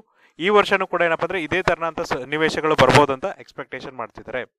ಜೊತೆಗೆ ನೋಡ್ರಿ DPCO ಆಕ್ಟ್ ಬಂದ್ಮೇಲೆ 2013 ಏನ್ ಬರುತ್ತಲ್ಲ ಅದಾದ್ ಬಂದ್ಮೇಲೆ ಏನಪ್ಪ ಅಂದ್ರೆ ಇದು ಹೈಯೆಸ್ಟ್ ಇನ್ಕ್ರೀಸ್ ಆಗಿದೆ ಅಂತ ಹೇಳ್ತಿದ್ದಾರೆ. ಅಂದ್ರೆ ಒಂದು ವರ್ಷದಲ್ಲಿ ನೀವು ಎಷ್ಟನ್ನ ಇನ್ಕ್ರೀಸ್ ಮಾಡ್ಬೋದಪ್ಪ ಅಂದ್ರೆ 10% ಮಾತ್ರ ಏನಪ್ಪ ಅಂದ್ರೆ ಹೈಕನ್ನ ಕೊಡ್ಬೋದು. ಬಟ್ ಈ ಸರಿ ಏನ್ ಮಾಡಿದ್ರೆ ಅಂದ್ರೆ 12.12% ಏನ್ ಹೈಕ್ ಕೊಟ್ಟಿದ್ರಲ್ಲ ಇದು DPCO ಆಕ್ಟ್ 2013 ಬಂದ್ಮೇಲೆ ಏನಪ್ಪ ಅಂದ್ರೆ ಹೈಯೆಸ್ಟ್ ಆಗಿದೆ ಅಂತ ಹೇಳ್ತಿದ್ದಾರೆ. ಆಮೇಲೆ ನೋಡ್ರಿ ಬ್ಯಾಕ್ ಟು ಬ್ಯಾಕ್ ಅಂದ್ರೆ ನೋಡ್ರಿ ಹೋದ ವರ್ಷನೂ ಹೈಕ್ ಮಾಡಿದ್ರು ಮತ್ತೆ ಈ ವರ್ಷನೂ ಹೈಕ್ ಮಾಡ್ತಿದ್ರಲ್ಲ, ಇದರಿಂದ ಏನಾಗತ್ತಪ್ಪ ಅಂದ್ರೆ ಯಾರೆಲ್ಲ ಕಸ್ಟಮರ್ಸ್ ಇರ್ತಾರಲ್ಲ ಅವ್ರ ಮೇಲೆ ಏನಪ್ಪ ಅಂದ್ರೆ ಹೆಚ್ಚಿನ ಎಫೆಕ್ಟ್ ಅನ್ನ ಬೀರುತ್ತೆ ಅಂತ ಹೇಳ್ತಿದ್ದಾರೆ. ಜೊತೆಗೆ ಏನಪ್ಪ ಅಂದ್ರೆ ಈ ಹೈಕ್ ಆಗ್ತಾನೆ ಇರುತ್ತೆ ಮತ್ತೆ ಕಮ್ಮಿನೂ ಆಗಲ್ಲ ಅಂತಾನು ಕೂಡ ಅವರು ಹೇಳ್ತಿದ್ದಾರೆ. ಸೊ ನೋಡ್ರಿ ಇದರಿಂದ ಯಾರು ದಿನನಿತ್ಯದ ಎಸೆನ್ಷಿಯಲ್ ಡ್ರಗ್ಸ್ ಅನ್ನ ತಗೋತಿರ್ತಾರಲ್ಲ ಅವ್ರಿಗೆ ಹೆಚ್ಚಿನ ಒಂದು ಏನಪ್ಪ ಅಂದ್ರೆ ಹೊಡ್ತಾ ಬೀಳುತ್ತೆ. ಜೊತೆಗೆ ಏನಂದ್ರೆ ಅವ್ರಿಗೆ ಅಫೋರ್ಡಬಿಲಿಟಿ ರೇಟ್ ಏನಿರುತ್ತಲ್ಲ ಅಥವಾ ಅಫೋರ್ಡಬಿಲಿಟಿ ಒಂದು ಪ್ರೈಸ್ ಏನಿರುತ್ತಲ್ಲ ಅದು ಕೂಡ ಕಮ್ಮಿ ಆಗ್ತಾ ಹೋಗುತ್ತೆ. ಸೊ ನೋಡ್ರಿ ಅದೇ ತರನಾಗಿ ನಮ್ಮ ನೆಕ್ಸ್ಟ್ ಆರ್ಟಿಕಲ್ ಏನಿದೆ ಅಂದ್ರೆ it's about Australian technology May help to generate power from ಡಿಫಂಕ್ಟ್ gold mains in KGF. ಅಂದ್ರೆ ಆಸ್ಟ್ರೇಲಿಯಾದ ಒಂದು ಟೆಕ್ನಾಲಜಿಕಲ್ ಕಂಪನಿ ಬಂದು ಏನ್ ಮಾಡತ್ತಪ್ಪ ಅಂದ್ರೆ ಈಗ ಕೋಲಾರ್ ಗೋಲ್ಡ್ ಫೀಲ್ಡ್ ಏನಿದೆಯಲ್ಲ ಅಲ್ಲಿ ಏನ್ ಮಾಡ್ತಾರಪ್ಪ ಅಂದ್ರೆ ವಿದ್ಯುತ್ ಉತ್ಪಾದನೆಯನ್ನ ಮಾಡ್ತಾರೆ ಅಂತ ಹೇಳ್ತಿದ್ರೆ. ಎಸ್ಪೆಷಲಿ ಏನಪ್ಪ ಅಂದ್ರೆ ಡಿಫಂಕ್ಟ್ ಅಂದ್ರೆ ಈಗ ನೋಡ್ರಿ ಕಾರ್ಯಾಚರಣೆ ಇಲ್ಲದಂತ ಗೋಲ್ಡ್ ಮೈನ್ಸ್ ಅಲ್ಲಿ ಅವ್ರು ಏನ್ ಮಾಡ್ತಾರಪ್ಪ ಅಂದ್ರೆ ಈ ಒಂದು ವಿದ್ಯುತ್ ಅನ್ನ ಉತ್ಪಾದನೆ ಮಾಡ್ತಾರೆ ಅಥವಾ ಪವರ್ ಜನರೇಷನ್ ಅನ್ನ ಮಾಡ್ತಾರೆ ಅಂತ ಹೇಳ್ತಿದ್ದಾರೆ. ಆಸ್ಟ್ರೇಲಿಯಾದ ರಿನ್ಯೂವೇಬಲ್ ಕಂಪ್ನಿ ಆದಂತ ಅಥವಾ ರಿನ್ಯೂವೇಬಲ್ ಎನರ್ಜಿ ಕಂಪ್ನಿ ಆದಂತ ಯುನೀಕ್ ಸ್ಕೀಮ್ ಅನ್ನೋರು ನೋಡ್ರಿ ಏನ್ ಮಾಡ್ತಾರಪ್ಪ ಅಂದ್ರೆ ಈ ತರನಾಗ ಏನಪ್ಪ ಅಂದ್ರೆ ರಿನ್ಯೂವೇಬಲ್ ಎನರ್ಜಿಯಿಂದ ಅಂದ್ರೆ ನವೀಕರಿಸಬಹುದಾದಂತ ಇಂಧನಗಳಿಂದ ಅವ್ರು ಏನ್ ಮಾಡ್ತಾರಪ್ಪ ಅಂದ್ರೆ ಭಾರತದ ಒಂದು ಐಕಾನಿಕ್ ಡಿಫಂಕ್ಟ್ ಗೋಲ್ಡ್ ಮೈನ್ಸ್ ಆದಂತ KGF ಅಥವಾ ಕೋಲಾರ್ ಗೋಲ್ಡ್ ಫೀಲ್ಡ್ಸ್ ಇಂದ ಅವ್ರು ಏನ್ ಮಾಡ್ತಾರಪ್ಪ ಅಂದ್ರೆ ವಿದ್ಯುತ್ ಶಕ್ತಿಯನ್ನ ತಯಾರಿಸ್ತಾರೆ ಅಂತ ಹೇಳ್ತಿದ್ರೆ. ಎಸ್ಪೆಷಲಿ ನೋಡ್ರಿ ರಿನ್ಯೂವೇಬಲ್ ಎನರ್ಜಿಯನ್ನ ಬಳಸ್ಕೊಂಡು ಅಥವಾ ನವೀಕರಿಸಬಹುದಾದಂತ ಇಂಧನಗಳನ್ನ ಬಳಸ್ಕೊಂಡು ಮಾತ್ರ ಅವ್ರು ಏನಪ್ಪ ಅಂದ್ರೆ ವಿದ್ಯುತ್ ಶಕ್ತಿಯನ್ನ ತಯಾರಿಸ್ತಿದ್ದಾರೆ. ಸೊ ನೋಡ್ರಿ ಇಲ್ಲಿ ಏನಪ್ಪ ಅಂದ್ರೆ ಈ ರಿನ್ಯೂವೇಬಲ್ ಎನರ್ಜಿನ ಯಾವ ತರನಾಗಿ ಬಳಸ್ಕೋತಾರ ಅಂದ್ರೆ ಸೊ ನೋಡ್ರಿ ಫಸ್ಟ್ ಆಫ್ ಆಲ್ ಇದಕ್ಕೋಸ್ಕರ ಏನ್ ಮಾಡ್ತಾರಪ್ಪ ಅಂದ್ರೆ ಅವ್ರು ಏನ್ ಮಾಡ್ತಾರೆ ಅಂದ್ರೆ ಸೋಲಾರ್ ಮತ್ತೆ ವಿಂಡ್ ಪವರ್ ಅನ್ನ ಯೂಸ್ ಮಾಡ್ತಾರೆ. ಅಂದ್ರೆ ನೋಡ್ರಿ ಇಲ್ಲಿ ಎಲೆಕ್ಟ್ರಿಸಿಟಿನ ಜನರೇಟ್ ಮಾಡೋದಕ್ಕೋಸ್ಕರ ಏನಪ್ಪ ಅಂದ್ರೆ ಸೌರಶಕ್ತಿಯನ್ನ ಬಳಸ್ತಾರೆ, ಜೊತೆಗೆ ಪವನ ಶಕ್ತಿಯನ್ನ ಬಳಸ್ತಾರೆ. ಪವನ ಶಕ್ತಿ ಮತ್ತೆ ಸೌರಶಕ್ತಿಯನ್ನ ಬಳಸ್ಕೊಂಡು ಏನ್ ಮಾಡ್ತಾರಪ್ಪ ಅಂದ್ರೆ ವಿದ್ಯುತ್ ಅನ್ನ ತಯಾರು ಮಾಡ್ಕೊಂತಾರೆ. ಇನ್ ಕೇಸ್ ನೋಡ್ರಿ ಗಾಳಿ ಇಲ್ಲ ಅಂದ್ರೆ ಏನಾಗತ್ತಪ್ಪ ಅಂದ್ರೆ ಪವನ ಶಕ್ತಿ ಕೆಲಸ ಆಗಲ್ಲ. ಜೊತೆಗೆ ಕೆಲವೊಂದಿಷ್ಟು ದಿನಗಳವರೆಗೆ ನಿಮ್ಗೆ ಏನಪ್ಪ ಅಂದ್ರೆ ಮಳೆ ಗಾಳಿ ಇರೋದ್ರಿಂದ ಮೋಡ ಕವಿದ ವಾತಾವರಣದಿಂದ ಸೌರಶಕ್ತಿನೂ ಕೂಡ ಇಲ್ಲಿ ಏನಪ್ಪ ಅಂದ್ರೆ ಕೆಲಸ ಮಾಡಲ್ಲ. ಆ ಒಂದು ಸಮಯದಲ್ಲಿ ನೀವು ಯಾವ ತರನಾಗಿ ಕೆಲಸ ಮಾಡ್ತೀರಾ, ಎಸ್ಪೆಷಲಿ ನೋಡ್ರಿ ಡ್ಯೂರಿಂಗ್ ನೈಟ್ ಟೈಮ್ ಅಂದ್ರೆ ಈಗ ನೋಡ್ರಿ ದಿನದ ರಾತ್ರಿ ಸಮಯದಲ್ಲಿ ಏನಪ್ಪ ಅಂದ್ರೆ ನಿಮಗೆ ಪವನ ಶಕ್ತಿ ಗಾಳಿನೂ ಅಷ್ಟಿರಲ್ಲ, ಜೊತೆಗೆ ಏನಪ್ಪ ಅಂದ್ರೆ ಸೂರ್ಯನ ಬೆಳಕಂತೂ ಇರೋದೇ ಇಲ್ಲ. ಅವಾಗ ಯಾವ ತರನಾಗಿ ನೀವು ಎನರ್ಜಿನ ಡೆವಲಪ್ ಮಾಡ್ತೀರಾ ಅಥವಾ ಎನರ್ಜಿನ ಉತ್ಪಾದನೆ ಮಾಡ್ತೀರಂದ್ರೆ ಸೊ ನೋಡ್ರಿ ಅದಕ್ಕೋಸ್ಕರ ಅವ್ರು ಏನ್ ಹೇಳ್ತಿದ್ರು ಅಂದ್ರೆ ನಾವು low tech gravity technology use ಮಾಡ್ಕೊಂಡು ಏನ್ ಮಾಡ್ತೀವಪ್ಪ ಅಂದ್ರೆ ಎನರ್ಜಿನ ಡೆವಲಪ್ ಮಾಡ್ತೀವಿ ಅಂತ ಹೇಳ್ತಿದ್ರೆ. ಲೋ ಟೆಕ್ ಗ್ರಾವಿಟಿನ ಯೂಸ್ ಮಾಡ್ಕೊಂಡು ನಾವೇನ್ ಮಾಡ್ತೀವಪ್ಪ ಅಂದ್ರೆ ಎನರ್ಜಿನ ಡೆವಲಪ್ ಮಾಡ್ಕೊಂಡು ಈ ಒಂದು ವಿದ್ಯುತ್ ಅನ್ನ ತಯಾರು ಮಾಡ್ತಿದೀವಿ ಅಂತ ಹೇಳ್ತಿದ್ದಾರೆ. ಸೊ ನೋಡ್ರಿ ಇವರು ಯಾವ ತರನಾಗಿ ಪ್ಲಾನ್ ಅನ್ನ ಮಾಡ್ಕೊಂಡಿದ್ದಾರೆ ಅಂದ್ರೆ ಫಸ್ಟ್ ಆಫ್ ಆಲ್ ನೋಡ್ರಿ ಯಾವೆಲ್ಲ ಮೈನ್ಸ್ ಅಲ್ಲಿ ಏನಪ್ಪ ಅಂದ್ರೆ ಕಾರ್ಯಾಚರಣೆ ಇಲ್ಲ ಅಥವಾ ಡಿಫಂಕ್ಟ್ ಮೈನ್ ಆಗಿದೆ ಅಂದ್ರೆ ಅಲ್ಲಿ ಯಾವುದೇ ತರನಾಗಿ ಏನಪ್ಪ ಅಂದ್ರೆ ಮೈನಿಂಗ್ ಆಕ್ಟಿವಿಟೀಸ್ ನಡೆಯಲ್ಲ ಅಂತ ಒಂದು ಮೈನಿಂಗ್ ಅನ್ನ ಇಲ್ಲಿ ಸೆಲೆಕ್ಟ್ ಮಾಡ್ತಾರೆ. ಸೊ ನೋಡ್ರಿ ಈ ಮೈನಿಂಗ್ ಏನಪ್ಪ ಅಂದ್ರೆ 100 ಮೀಟರ್ ಅಥವಾ 1000 ಮೀಟರ್ ವರೆಗೂ ಏನಪ್ಪ ಅಂದ್ರೆ ಡೆಪ್ತ್ ಅಲ್ಲಿ ಇರುತ್ತೆ. ಅಂದ್ರೆ ಭೂಮಿಯ ಆಳದಲ್ಲಿ ಏನಪ್ಪ ಅಂದ್ರೆ 100 ಮೀಟರ್ ಅಥವಾ 1000 ಮೀಟರ್ ವರೆಗೂ ಇವು ಆಳದಲ್ಲಿ ಹೋಗಿರ್ತಾರೆ ಅಂತ ಹೇಳ್ತಾರೆ. ಸೊ ಇಲ್ಲಿ ಇವ್ರು ಏನ್ ಮಾಡ್ತಾರಪ್ಪ ಅಂದ್ರೆ ಕೆಲವೊಂದಿಷ್ಟು ಬ್ಲಾಕ್ಸ್ ಅನ್ನ ಯೂಸ್ ಮಾಡ್ತಾರೆ. ಫಾರ್ ಎಕ್ಸಾಂಪಲ್ ನೋಡ್ರಿ ರಾಕ್ ಬ್ಲಾಕ್ಸ್ ಅನ್ನ ಇವರು ಯೂಸ್ ಮಾಡ್ಕೋತಾರೆ. ಅವು ಏನಪ್ಪ ಅಂದ್ರೆ 40 ರಿಂದ 50 ಟನ್ ಇರುವಂತ ಬ್ಲಾಕ್ಸ್ ಅನ್ನ ಯೂಸ್ ಮಾಡ್ಕೊಂತಾರೆ. ಸೊ ನೋಡ್ರಿ ಡೇ ಟೈಮ್ ಅಲ್ಲಿ ಏನ್ ಮಾಡ್ತಾರಪ್ಪ ಅಂದ್ರೆ ಈ ಬ್ಲಾಕ್ಸ್ ಅನ್ನ ಏನ್ ಮಾಡ್ತಾರೆ ಅಂದ್ರೆ ರಿನ್ಯೂವೇಬಲ್ ಎನರ್ಜಿನ ಯೂಸ್ ಮಾಡ್ಕೊಂಡು ಫಾರ್ ಎಕ್ಸಾಂಪಲ್ ಪವನ ಶಕ್ತಿ ಇರ್ಬೋದು, ಸೌರಶಕ್ತಿನ ಬಳಸ್ಕೊಂಡು ಅವ್ರು ಏನ್ ಮಾಡ್ತಾರಪ್ಪ ಅಂದ್ರೆ ಈ ಒಂದು ಮೈನಿಂಗ್ ಮೇಲ್ಗಡೆ ಇಡ್ತಾರೆ. ಯಾವಾಗ ರಾತ್ರಿ ಆಗುತ್ತಲ್ಲ ಅವಾಗ ಅವ್ರು ಏನ್ ಮಾಡ್ತಾರಪ್ಪ ಅಂದ್ರೆ ಈ ಬ್ಲಾಕ್ ಅನ್ನ ಈ ಡೆಪ್ತ್ ಒಳಗೆ ಏನ್ ಮಾಡ್ತಾರೆ ಅಂದ್ರೆ ಈಗ ನೋಡ್ರಿ ಏನ್ ಕಂದಕ ಇರುತ್ತಲ್ಲ ಅದ್ರೊಳಗೆ ನುಗ್ತಾರೆ. ಅವಾಗ ಏನಾಗುತ್ತಪ್ಪ ಅಂದ್ರೆ ಅಲ್ಲಿರುವಂತ ಶಾಫ್ಟ್ ತಿರುಗಿ ಅಲ್ಲಿ ಏನಾಗುತ್ತಪ್ಪ ಅಂದ್ರೆ ಎನರ್ಜಿ ಜನರೇಟ್ ಆಗುತ್ತೆ ಅಂತ ಹೇಳ್ತಿದ್ದಾರೆ. ಸೊ ನೋಡ್ರಿ ಯಾವ ತರನಾಗಪ್ಪ ಅಂದ್ರೆ ಈಗ ಇಲ್ಲೊಂದು ಮೈನಿಂಗ್ ಸೆಂಟರ್ ಇದೆ ಅಂತ ಇಟ್ಕೋರಿ. ಸೊ ಇದು ಏನಪ್ಪ ಅಂದ್ರೆ ಒಂದು ಕಂದಕ. ಸೊ ಒಂದು ಅಪ್ರಾಕ್ಸಿಮೇಟ್ಲಿ ಏನಪ್ಪ ಅಂದ್ರೆ 200 ಮೀಟರ್ ಕಂದಕ ಇದೆ ಅಂತ ಇಟ್ಕೋರಿ. ಸೊ ಇವ್ರು ಏನ್ ಮಾಡ್ತಾರಪ್ಪ ಅಂದ್ರೆ ಒಂದು ವೇಟೆಡ್ ಬ್ಲಾಕ್ಸ್ ಅನ್ನ ತೆಗೆದುಕೊಳ್ತಾರೆ. ಈ ವೇಟೆಡ್ ಬ್ಲಾಕ್ಸ್ ಅನ್ನ ಏನ್ ಮಾಡ್ತಾರಪ್ಪ ಅಂದ್ರೆ ಸಣ್ಣ ಸಣ್ಣದಾಗಿರುವಂತಹ ವೇಟೆಡ್ ಬ್ಲಾಕ್ಸ್ ಅನ್ನ ಇಲ್ಲಿ ಏನಪ್ಪ ಅಂದ್ರೆ ಫಸ್ಟ್ ಕೆಳಗಿರೋದು ಅಥವಾ ಮೇಲಿರೋದನ್ನ ತೆಗೆದುಕೊಳ್ತಾರೆ.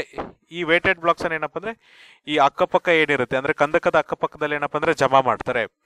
ಯಾವಾಗ ನೋಡ್ರಿ ರಾತ್ರಿ ಸಮಯದಲ್ಲಿ ನಮಗೆ ಕರೆಂಟ್ ಇರಲ್ಲ ಅಥವಾ ರಾತ್ರಿಯ ಸಮಯದಲ್ಲಿ ನಮ್ಗೆ ಏನಪ್ಪ ಅಂದ್ರೆ ಈ ಒಂದು ಸೌರಶಕ್ತಿ ಅವೈಲಬಿಲಿಟಿ ಇರಲ್ಲ ಮತ್ತೆ ಪವನ ಶಕ್ತಿ ಅವೈಲಬಿಲಿಟಿ ಇರಲ್ಲ, ಅವಾಗ ಅವ್ರು ಏನ್ ಮಾಡ್ತಾರಪ್ಪ ಅಂದ್ರೆ ಈ ಬ್ಲಾಕ್ಸ್ ಏನಿದೆಯಲ್ಲ ಅದನ್ನೇನಪ್ಪ ಅಂದ್ರೆ ಕಂದಕಕ್ಕೆ ನೂಕ್ತಾರೆ. ಸೊ ನೋಡ್ರಿ ಇದು ನೂಕ್ಬೇಕಾದ್ರೆ ಇದನ್ನೇನಪ್ಪ ಅಂದ್ರೆ ಒಂದು ಶಾಫ್ಟ್ ಗೆ ಅಟ್ಯಾಚ್ ಮಾಡಿರ್ತಾರೆ. ಯಾವಾಗ ಅದು ಶಾಫ್ಟ್ ತಿರುಗುತ್ತಲ್ಲ ಅದರಿಂದ ಏನಾಗತ್ತಪ್ಪ ಅಂದ್ರೆ ಎಲೆಕ್ಟ್ರಿಸಿಟಿ ಜನರೇಟ್ ಆಗುತ್ತೆ.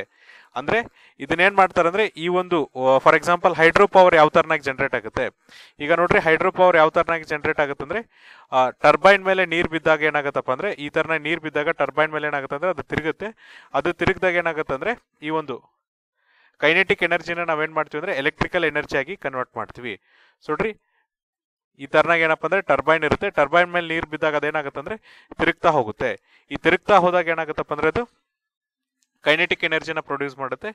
ಈ ಕೈನೆಟಿಕ್ ಎನರ್ಜಿನ ನಾವು ಯೂಸ್ ಮಾಡ್ಕೊಂಡು ಏನ್ ಮಾಡ್ತೀವಪ್ಪ ಅಂದ್ರೆ ಎಲೆಕ್ಟ್ರಿಕಲ್ ಎನರ್ಜಿನ ತಯಾರಿಸ್ತೀವಿ. ಅದೇ ತರನಾಗಿ ಏನಪ್ಪ ಅಂದ್ರೆ ಇಲ್ಲೂ ಕೂಡ ಏನ್ ಮಾಡ್ತಾರೆ ಅಂದ್ರೆ ಮಧ್ಯದಲ್ಲಿ ಒಂದು ಬ್ಲಾಕ್ ಒಂದು ಏನಿರುತ್ತೆ ಅಂದ್ರೆ ಶಾಫ್ಟ್ ಇರುತ್ತೆ. ಆ ಶಾಫ್ಟ್ ಏನ್ ಮಾಡುತ್ತಪ್ಪ ಅಂದ್ರೆ ಈ ಬ್ಲಾಕ್ ಯಾವ ತರನಾಗಿ ಕೆಳಗಡೆ ಹೋಗುತ್ತಲ್ಲ ಅದೇ ತರನಾಗಿ ಅದೇನಪ್ಪ ಅಂದ್ರೆ ತಿರುಗ್ತಾ ಹೋಗುತ್ತೆ. ಈಗ ನೋಡ್ರಿ ಈ ಶಾಫ್ಟ್ ತಿರುಗ್ದಂಗೆ ಏನಾಗುತ್ತಪ್ಪ ಅಂದ್ರೆ ಕೈನೆಟಿಕ್ ಎನರ್ಜಿ ಏನಾಗುತ್ತೆ ಅಂದ್ರೆ ಜನರೇಟ್ ಆಗುತ್ತೆ. ಈ ಕೈನೆಟಿಕ್ ಎನರ್ಜಿನ ಯೂಸ್ ಮಾಡ್ಕೊಂಡು ಅವ್ರು ಏನ್ ಮಾಡ್ತಾರೆ ಅಂದ್ರೆ ಎಲೆಕ್ಟ್ರಿಕಲ್ ಎನರ್ಜಿನ ಅವ್ರು ಏನ್ ಮಾಡ್ತಾರಪ್ಪ ಅಂದ್ರೆ ಜನರೇಟ್ ಮಾಡ್ತಾರೆ. ಎಸ್ಪೆಷಲಿ ಹೈಡ್ರೋ ಪವರ್ ಸ್ಟೋರೇಜ್ ಅಲ್ಲಿ ಯಾವ ತರನಾಗಿ ಮಾಡ್ತಾರೆ ಅಂದ್ರೆ ಈಗ ನೋಡ್ರಿ ಡ್ಯಾಮ್ ಇಂದ ನೀರ್ ಬಿಟ್ಟು ಯಾವ ತರನಾಗಿ ಶಾಫ್ಟ್ ಅನ್ನ ಯೂಸ್ ಮಾಡ್ಕೊಂಡು ನಾವು ಜಲವಿದ್ಯುತ್ ಶಕ್ತಿಯನ್ನ ತಯಾರು ಮಾಡ್ತೀವಲ್ಲ ಅದೇ ಟೆಕ್ನಾಲಜಿನ ಯೂಸ್ ಮಾಡ್ತಾರೆ. ಬಟ್ ಇಲ್ಲಿ ಏನಪ್ಪ ಅಂದ್ರೆ ಇಲ್ಲಿ ಕಲ್ಲು ಬಂಡೆಗಳನ್ನ ಯೂಸ್ ಮಾಡ್ತಾರೆ. ಅಂದ್ರೆ ಆ ಕಂದಕಕ್ಕೆ ಬಂಡೆಗಳನ್ನ ಹಾಕಿ ಏನ್ ಮಾಡ್ತಾರಪ್ಪ ಅಂದ್ರೆ ಅವರು ಎಲೆಕ್ಟ್ರಿಸಿಟಿನ ಜನರೇಟ್ ಮಾಡ್ತಾರೆ. ಸೊ ನೋಡ್ರಿ ನೆಕ್ಸ್ಟ್ ಡೇ ಅಲ್ಲಿ ಮತ್ತೆ ಏನಾಗತ್ತಪ್ಪ ಅಂದ್ರೆ ರಿನ್ಯೂವಬಲ್ ಎನರ್ಜಿ ಏನ್ ಬರುತ್ತಲ್ಲ ಅವಾಗ ಅವ್ರು ಏನ್ ಮಾಡ್ತಾರಪ್ಪ ಅಂದ್ರೆ ಈ ಬಂಡೆನ ಮತ್ತೆ ತಗೊಂಡೋಗಿ ಮೇಲೆ ಇಡ್ತಾರೆ. ಅದೇ ನೆಕ್ಸ್ಟ್ ಕತ್ಲಲ್ಲಿ ಏನ ಮಾಡ್ತಾರೆ ಅಂದ್ರೆ ಅದರಿಂದ ಮತ್ತೆ ಎಲೆಕ್ಟ್ರಿಸಿಟಿನ ಜನರೇಟ್ ಮಾಡ್ತಾರೆ. ಅಂದ್ರೆ ಡೇ ಟೈಮ್ ಅಲ್ಲಿ ಏನ್ ಮಾಡೋದಪ್ಪ ಅಂದ್ರೆ ಆ ಬಂಡೆಗಳನ್ನ ತೆಗೆದುಕೊಂಡ್ಬಂದು ಸರ್ಫೇಸ್ ಮೇಲೆ ಇಡೋದು ಅಥವಾ ನೆಲದ ಮೇಲೆ ಇಡೋದು. ನೈಟ್ ಟೈಮ್ ಅಲ್ಲಿ ಏನಪ್ಪ ಅಂದ್ರೆ ಅವನು ಒಂದೊಂದೇ ಕಂದಕಕ್ಕೆ ನುಗ್ತಾ ಹೋಗಿ ಏನ್ ಮಾಡೋದಪ್ಪ ಅಂದ್ರೆ ಅಲ್ಲಿ ಎಲೆಕ್ಟ್ರಿಸಿಟಿಯನ್ನ ಜನರೇಟ್ ಮಾಡೋದು. ಇದ್ರ ಜೊತೆಗೆ ನೋಡ್ರಿ ಈಗ ಏನಪ್ಪ ಅಂದ್ರೆ ಈ ಒಂದು ವೇಟೆಡ್ ಬ್ಲಾಕ್ಸ್ ಅನ್ನ ಯೂಸ್ ಮಾಡೋದ್ರಿಂದ ಏನ್ ಮಾಡ್ಬೋದಪ್ಪ ಅಂದ್ರೆ ಡಿಕಮಿಷನ್ ಮೈಸ್ ನಲ್ಲಿ ಏನಪ್ಪ ಅಂದ್ರೆ ಈ ಒಂದು ವಾಟರ್ ಪ್ರಾಬ್ಲಮ್ ಏನಿರುತ್ತೆ ಅಥವಾ ಅದರ್ ಪ್ರಾಬ್ಲಮ್ಸ್ ಏನಿರುತ್ತೆ. ಈಗ ನೋಡ್ರಿ ಗುಂಡಿ ಓಪನ್ ಆಗಿದ್ರೆ ಅಲ್ಲಿ ಏನಪ್ಪ ಅಂದ್ರೆ ನೀರ್ ತುಂಬಿಕೊಳ್ಳುವಂತ ಸಮಸ್ಯೆ ಏನಿರುತ್ತಲ್ಲ ಈ ನೀರ್ ತುಂಬಿಕೊಳ್ಳುವಂತ ಸಮಸ್ಯೆನೂ ಕೂಡ ಕಮ್ಮಿ ಆಗುತ್ತೆ. ಜೊತೆಗೆ ಇದರಿಂದ ಎನ್ವೈರನ್ಮೆಂಟ್ ಗೆ ಆಗುವಂತ ಸಮಸ್ಯೆಗಳು ಕೂಡ ಕಮ್ಮಿ ಆಗುತ್ತೆ. ಜೊತೆಗೆ ನೋಡ್ರಿ ಈ ನೀರ್ ತುಂಬಿಕೊಂಡಿದ್ದು ಏನಾಗಿರುತ್ತಪ್ಪ ಅಂದ್ರೆ ಈ ಒಂದು ಮೈನ್ಸ್ ಅಲ್ಲಿ ಏನಪ್ಪ ಅಂದ್ರೆ ಕೆಲವೊಂದಿಷ್ಟು ವಿಷವಾದಂತ ಏನು ಅನಿಲಗಳಿರುತ್ತೆ ಅಥವಾ ವಿಷವಾದಂತ ಏನಪ್ಪ ಅಂದ್ರೆ ಎಲಿಮೆಂಟ್ಸ್ ಇರುತ್ತಲ್ಲ ಅದೇನಾಗುತ್ತೆ ಅಂದ್ರೆ ಈ ಒಂದು ಅಂತರ್ಜಲಕ್ಕೆ ಹೋಗುವಂತ ಚಾನ್ಸಸ್ ಇರುತ್ತೆ. ಇದನ್ನು ಕೂಡ ಕಮ್ಮಿ ಮಾಡ್ದಂಗ ಆಗುತ್ತೆ ಅಂತ ಹೇಳ್ತಿದ್ರೆ. ಜೊತೆಗೆ ನೋಡ್ರಿ ಇಲ್ಲಿ ಇವ್ರು ಏನ್ ಮಾಡ್ತಿದ್ರು ಅಂದ್ರೆ ಗ್ರಾವಿಟಿಯನ್ನೇ ಒಂದು ಫ್ಯೂಯಲ್ ಆಗಿ ಯೂಸ್ ಮಾಡ್ತಿದ್ದಾರೆ. ಅಂದ್ರೆ ಈಗ ಈ ಒಂದು ಏನಂತ ಕರಿಬೋದಪ್ಪ ಅಂದ್ರೆ ನಾವು ಗ್ರಾವಿಟಿಗೆ ಅಂತಂದ್ರೆ ಗುರುತ್ವಾಕರ್ಷಣ ಬಲ ಏನಿದೆ ಈ ಗುರುತ್ವಾಕರ್ಷಣೆನ ಅವ್ರು ಏನಪ್ಪ ಅಂದ್ರೆ ಈಗ ಒಂದು ಬಲವನ್ನ ಯೂಸ್ ಮಾಡ್ಕೊಂಡು ಏನ್ ಮಾಡ್ತಿದ್ದಾರೆ ಅಂದ್ರೆ ಎನರ್ಜಿಯನ್ನ ಪ್ರೊಡ್ಯೂಸ್ ಮಾಡ್ತಿದ್ದಾರೆ. ಅಂದ್ರೆ ಇಲ್ಲಿ ಗುರುತ್ವಾಕರ್ಷಣೆ ಒಂದು ಮೀಡಿಯಂ ಆಗಿ ಯೂಸ್ ಮಾಡ್ಕೊಂಡು ಏನಪ್ಪ ಅಂದ್ರೆ ಎನರ್ಜಿಯನ್ನ ಪ್ರೊಡ್ಯೂಸ್ ಮಾಡ್ತಿದ್ದಾರೆ. ಇದ್ರ ಜೊತೆಗೆ ನೋಡ್ರಿ ಅವ್ರೇನ್ ಹೇಳ್ತಿದ್ದಾರೆ ಅಂದ್ರೆ ಗ್ರೀನ್ ಎನರ್ಜಿ ಸಿಇಒ ಏನ್ ಹೇಳ್ತಿದ್ದಾರೆ ಅಂದ್ರೆ ಕೋಲಾರ್ ಗೋಲ್ಡ್ ಫೈಂಡ್ಸ್ ಏನಿದೆಯಲ್ಲ ಇದರಿಂದ ನಾವೇನಪ್ಪ ಅಂದ್ರೆ 100 ಇಂದ 1000 ಕಿಲೋ ವ್ಯಾಟ್ ವರ್ಗೂ ಅಥವಾ ಮೆಗಾ ವ್ಯಾಟ್ ಅವರ್ಸ್ ವರ್ಗೂ ಏನಪ್ಪ ಅಂದ್ರೆ ಪವರ್ ಜನರೇಷನ್ ಅನ್ನ ಯೂಸ್ ಮಾಡಬಹುದು ಅಥವಾ ಪ್ರೊಡ್ಯೂಸ್ ಮಾಡಬಹುದು ಅಂತ ಹೇಳ್ತಿದ್ದಾರೆ. ಸೊ ನೋಡ್ರಿ ಇದೊಂದು ಏನಪ್ಪ ಅಂದ್ರೆ ಯುನೀಕ್ ಅಪಾರ್ಚುನಿಟಿ. ಯಾಕಂದ್ರೆ ನಿಮಗೆ ಗೊತ್ತು ಈಗೊಂದು ಓಪನ್ ಮೈನ್ಸ್ ಏನಿರುತ್ತೆ ಇಲ್ಲಿ ನೀರು ತುಂಬಿಕೊಂಡು ಇಲ್ಲಿರುವಂತ ಜಲ ಕಲುಷಿತವಾಗಿ ಅಂತರ್ಜಲಕ್ಕೆ ಸೇರಿ ಅದರಿಂದ ಅಲ್ಲಿ ಅಕ್ಕಪಕ್ಕದಲ್ಲಿರುವಂತ ಜನರಿಗೆ ಏನಾಗತ್ತಪ್ಪ ಅಂದ್ರೆ ಜನಜೀವನಕ್ಕೆ ಅಸ್ತವ್ಯಸ್ತವನ್ನು ಉಂಟು ಮಾಡುತ್ತಲ್ಲ ಅದನ್ನ ಕಮ್ಮಿ ಮಾಡಕ್ಕೆ ಏನಪ್ಪ ಅಂದ್ರೆ ಇದು ಒಂದು ತುಂಬಾ ಉಪಯುಕ್ತವಾದಂತ ಟೆಕ್ನಾಲಜಿ. ಜೊತೆಗೆ ನೋಡ್ರಿ ಇದೊಂದು ಇನೋವೇಟಿವ್ ಮೆಥಡ್ ಕೂಡ ಅನ್ಸುತ್ತೆ. ಯಾಕಂದ್ರೆ ನಿಮಗೆ ರಿನ್ಯೂವೇಬಲ್ ಎನರ್ಜಿ ಯೂಸ್ ಮಾಡ್ಕೊಂಡು ಏನಪ್ಪ ಅಂದ್ರೆ ಡೇ ಟೈಮ್ ಅಲ್ಲಿ ಏನ್ ಮಾಡ್ಬೋದು ಅಂದ್ರೆ ಎನರ್ಜಿಯನ್ನ ಪಡಿಬಹುದು. ಬಟ್ ಡ್ಯೂರಿಂಗ್ ನೈಟ್ ಟೈಮ್ ಅಲ್ಲಿ ನಿಮ್ಗೆ ಏನಪ್ಪ ಅಂದ್ರೆ ಎನರ್ಜಿ ಸಿಗಲ್ಲ. ಅದನ್ನ ಇವ್ರು ಏನ್ ಮಾಡ್ತಾರೆ ಅಂದ್ರೆ ಲೋಟೆಕ್ ಗ್ರಾವಿಟಿನ ಯೂಸ್ ಮಾಡ್ಕೊಂಡು ಏನಪ್ಪ ಅಂದ್ರೆ ಎನರ್ಜಿಯನ್ನ ಪ್ರೊಡ್ಯೂಸ್ ಮಾಡ್ತಾರೆ. ಸೊ ನೋಡ್ರಿ ಅದೇ ತರನಾಗಿ ನಮ್ಮ ನೆಕ್ಸ್ಟ್ ಆರ್ಟಿಕಲ್ ಏನಿದೆ ಅಂದ್ರೆ it's about what does Muslim personal law say on a inheritance. ಅಂದ್ರೆ ಈಗ ನೋಡ್ರಿ ಮುಸ್ಲಿಂ ಪರ್ಸನಲ್ ಲಾ ಅಥವಾ ಮುಸ್ಲಿಂ ಕಾನೂನುಗಳು ಏನಿದೆ ಇವು ಏನಪ್ಪ ಅಂದ್ರೆ ಇನ್ಹೆರಿಟೆನ್ಸ್ ಅಂದ್ರೆ ಒಬ್ಬರಿಂದ ಇನ್ನೊಬ್ರಿಗೆ ಏನ್ ಆಸ್ತಿ ಬರುತ್ತೆ ಆ ಆಸ್ತಿ ಬಗ್ಗೆ ಏನಂತ ಹೇಳ್ತಾರೆ. ಈಗ ಫಾರ್ ಎಕ್ಸಾಂಪಲ್ ನೋಡ್ರಿ ತಂದೆಯಿಂದ ಮಗನಿಗೆ ಏನ್ ಆಸ್ತಿ ಬರುತ್ತಲ್ಲ ಇದ್ರ ಬಗ್ಗೆ ಏನಪ್ಪ ಅಂದ್ರೆ ಇನ್ಹೆರಿಟೆನ್ಸ್ ಬಗ್ಗೆ ಏನ್ ಹೇಳ್ತಿದ್ದಾರೆ ಅಂತ ಹೇಳ್ತಿದ್ದಾರೆ. Why did the Muslim couple from Kerala decided to get married again under the special marriage act. ಅಂದ್ರೆ ಕೇರಳದ ಒಂದು ಜೋಡಿ ಏನ್ ಮಾಡಿದಪ್ಪ ಅಂದ್ರೆ ಮತ್ತೆ ಅವರು ಮದುವೆ ಆಗಿದ್ದಾರೆ, ರೀಮ್ಯಾರಿ ಆಗಿದ್ದಾರೆ. ಇದ್ರೊಳಗಡೆ ಅಂದ್ರೆ ಸ್ಪೆಷಲ್ ಮ್ಯಾರೇಜ್ ಆಕ್ಟ್ 1954 ಏನಿದೆಯಲ್ಲ ಇದ್ರೊಳಗೆ ಏನಪ್ಪ ಅಂದ್ರೆ ಮರು ಮದುವೆ ಆಗಿದ್ದಾರೆ. What are the option for A family with respect to the property rights under the Islamic law if they have only daughters. ಅಂದ್ರೆ ಈಗ ನೋಡ್ರಿ ಒಂದು ಮುಸ್ಲಿಮ್ಸ್ ಕುಟುಂಬದಲ್ಲಿ ಏನಪ್ಪ ಅಂದ್ರೆ ಆ ಕುಟುಂಬದಲ್ಲಿ ಕೇವಲ ಏನಪ್ಪ ಅಂದ್ರೆ ಡಾಟರ್ಸ್ ಇದ್ರೆ, ಕೇವಲ ಏನಪ್ಪ ಅಂದ್ರೆ ಹೆಣ್ಣು ಮಕ್ಕಳೇ ಇದ್ರೆ ಯಾವ ತರನಾಗಿ ಅಲ್ಲಿ ಪ್ರಾಪರ್ಟಿ ರೈಟ್ ಸಿಗುತ್ತೆ ಅಂದ್ರೆ ನೋಡ್ರಿ, ಆಸ್ತಿ ಆಗ್ತದೆ ಏನಪ್ಪ ಅಂದ್ರೆ ಆ ಹೆಣ್ಣು ಮಕ್ಕಳಿಗೆ ಹೋಗುತ್ತಾ ಬದಲಾಗಿ ಬೇರೆ ಯಾರಿಗೂ ಹೋಗುತ್ತಾ ಅನ್ನೋದ್ರ ಏನಪ್ಪ ಅಂದ್ರೆ ಇಸ್ಲಾಮಿಕ್ ಕಾನೂನುಗಳು ಏನ್ ಹೇಳುತ್ತೆ ಅಥವಾ ಇಸ್ಲಾಮಿನ ಕಾನೂನುಗಳು ಏನ್ ಹೇಳುತ್ತೆ ಅಂತ ಇಲ್ಲಿ ಕ್ವಶನ್ ಮಾರ್ಕ್ ಅನ್ನ ಮಾಡ್ತಿದ್ದಾರೆ.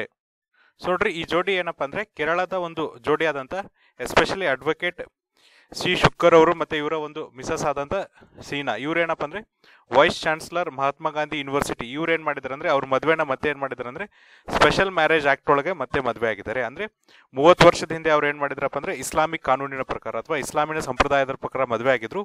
30 ವರ್ಷ ಆದ್ಮೇಲೆ ಮತ್ತೆ ಏನಾಗಿದ್ದಾರೆ ಅಂದ್ರೆ ಅವರು ಸ್ಪೆಷಲ್ ಮ್ಯಾರೇಜ್ ಆಕ್ಟ್ ಒಳಗಡೆ ಏನಾಗಿದ್ದಾರಪ್ಪ ಅಂದ್ರೆ ಮದುವೆನ ಆಗಿದ್ದಾರೆ.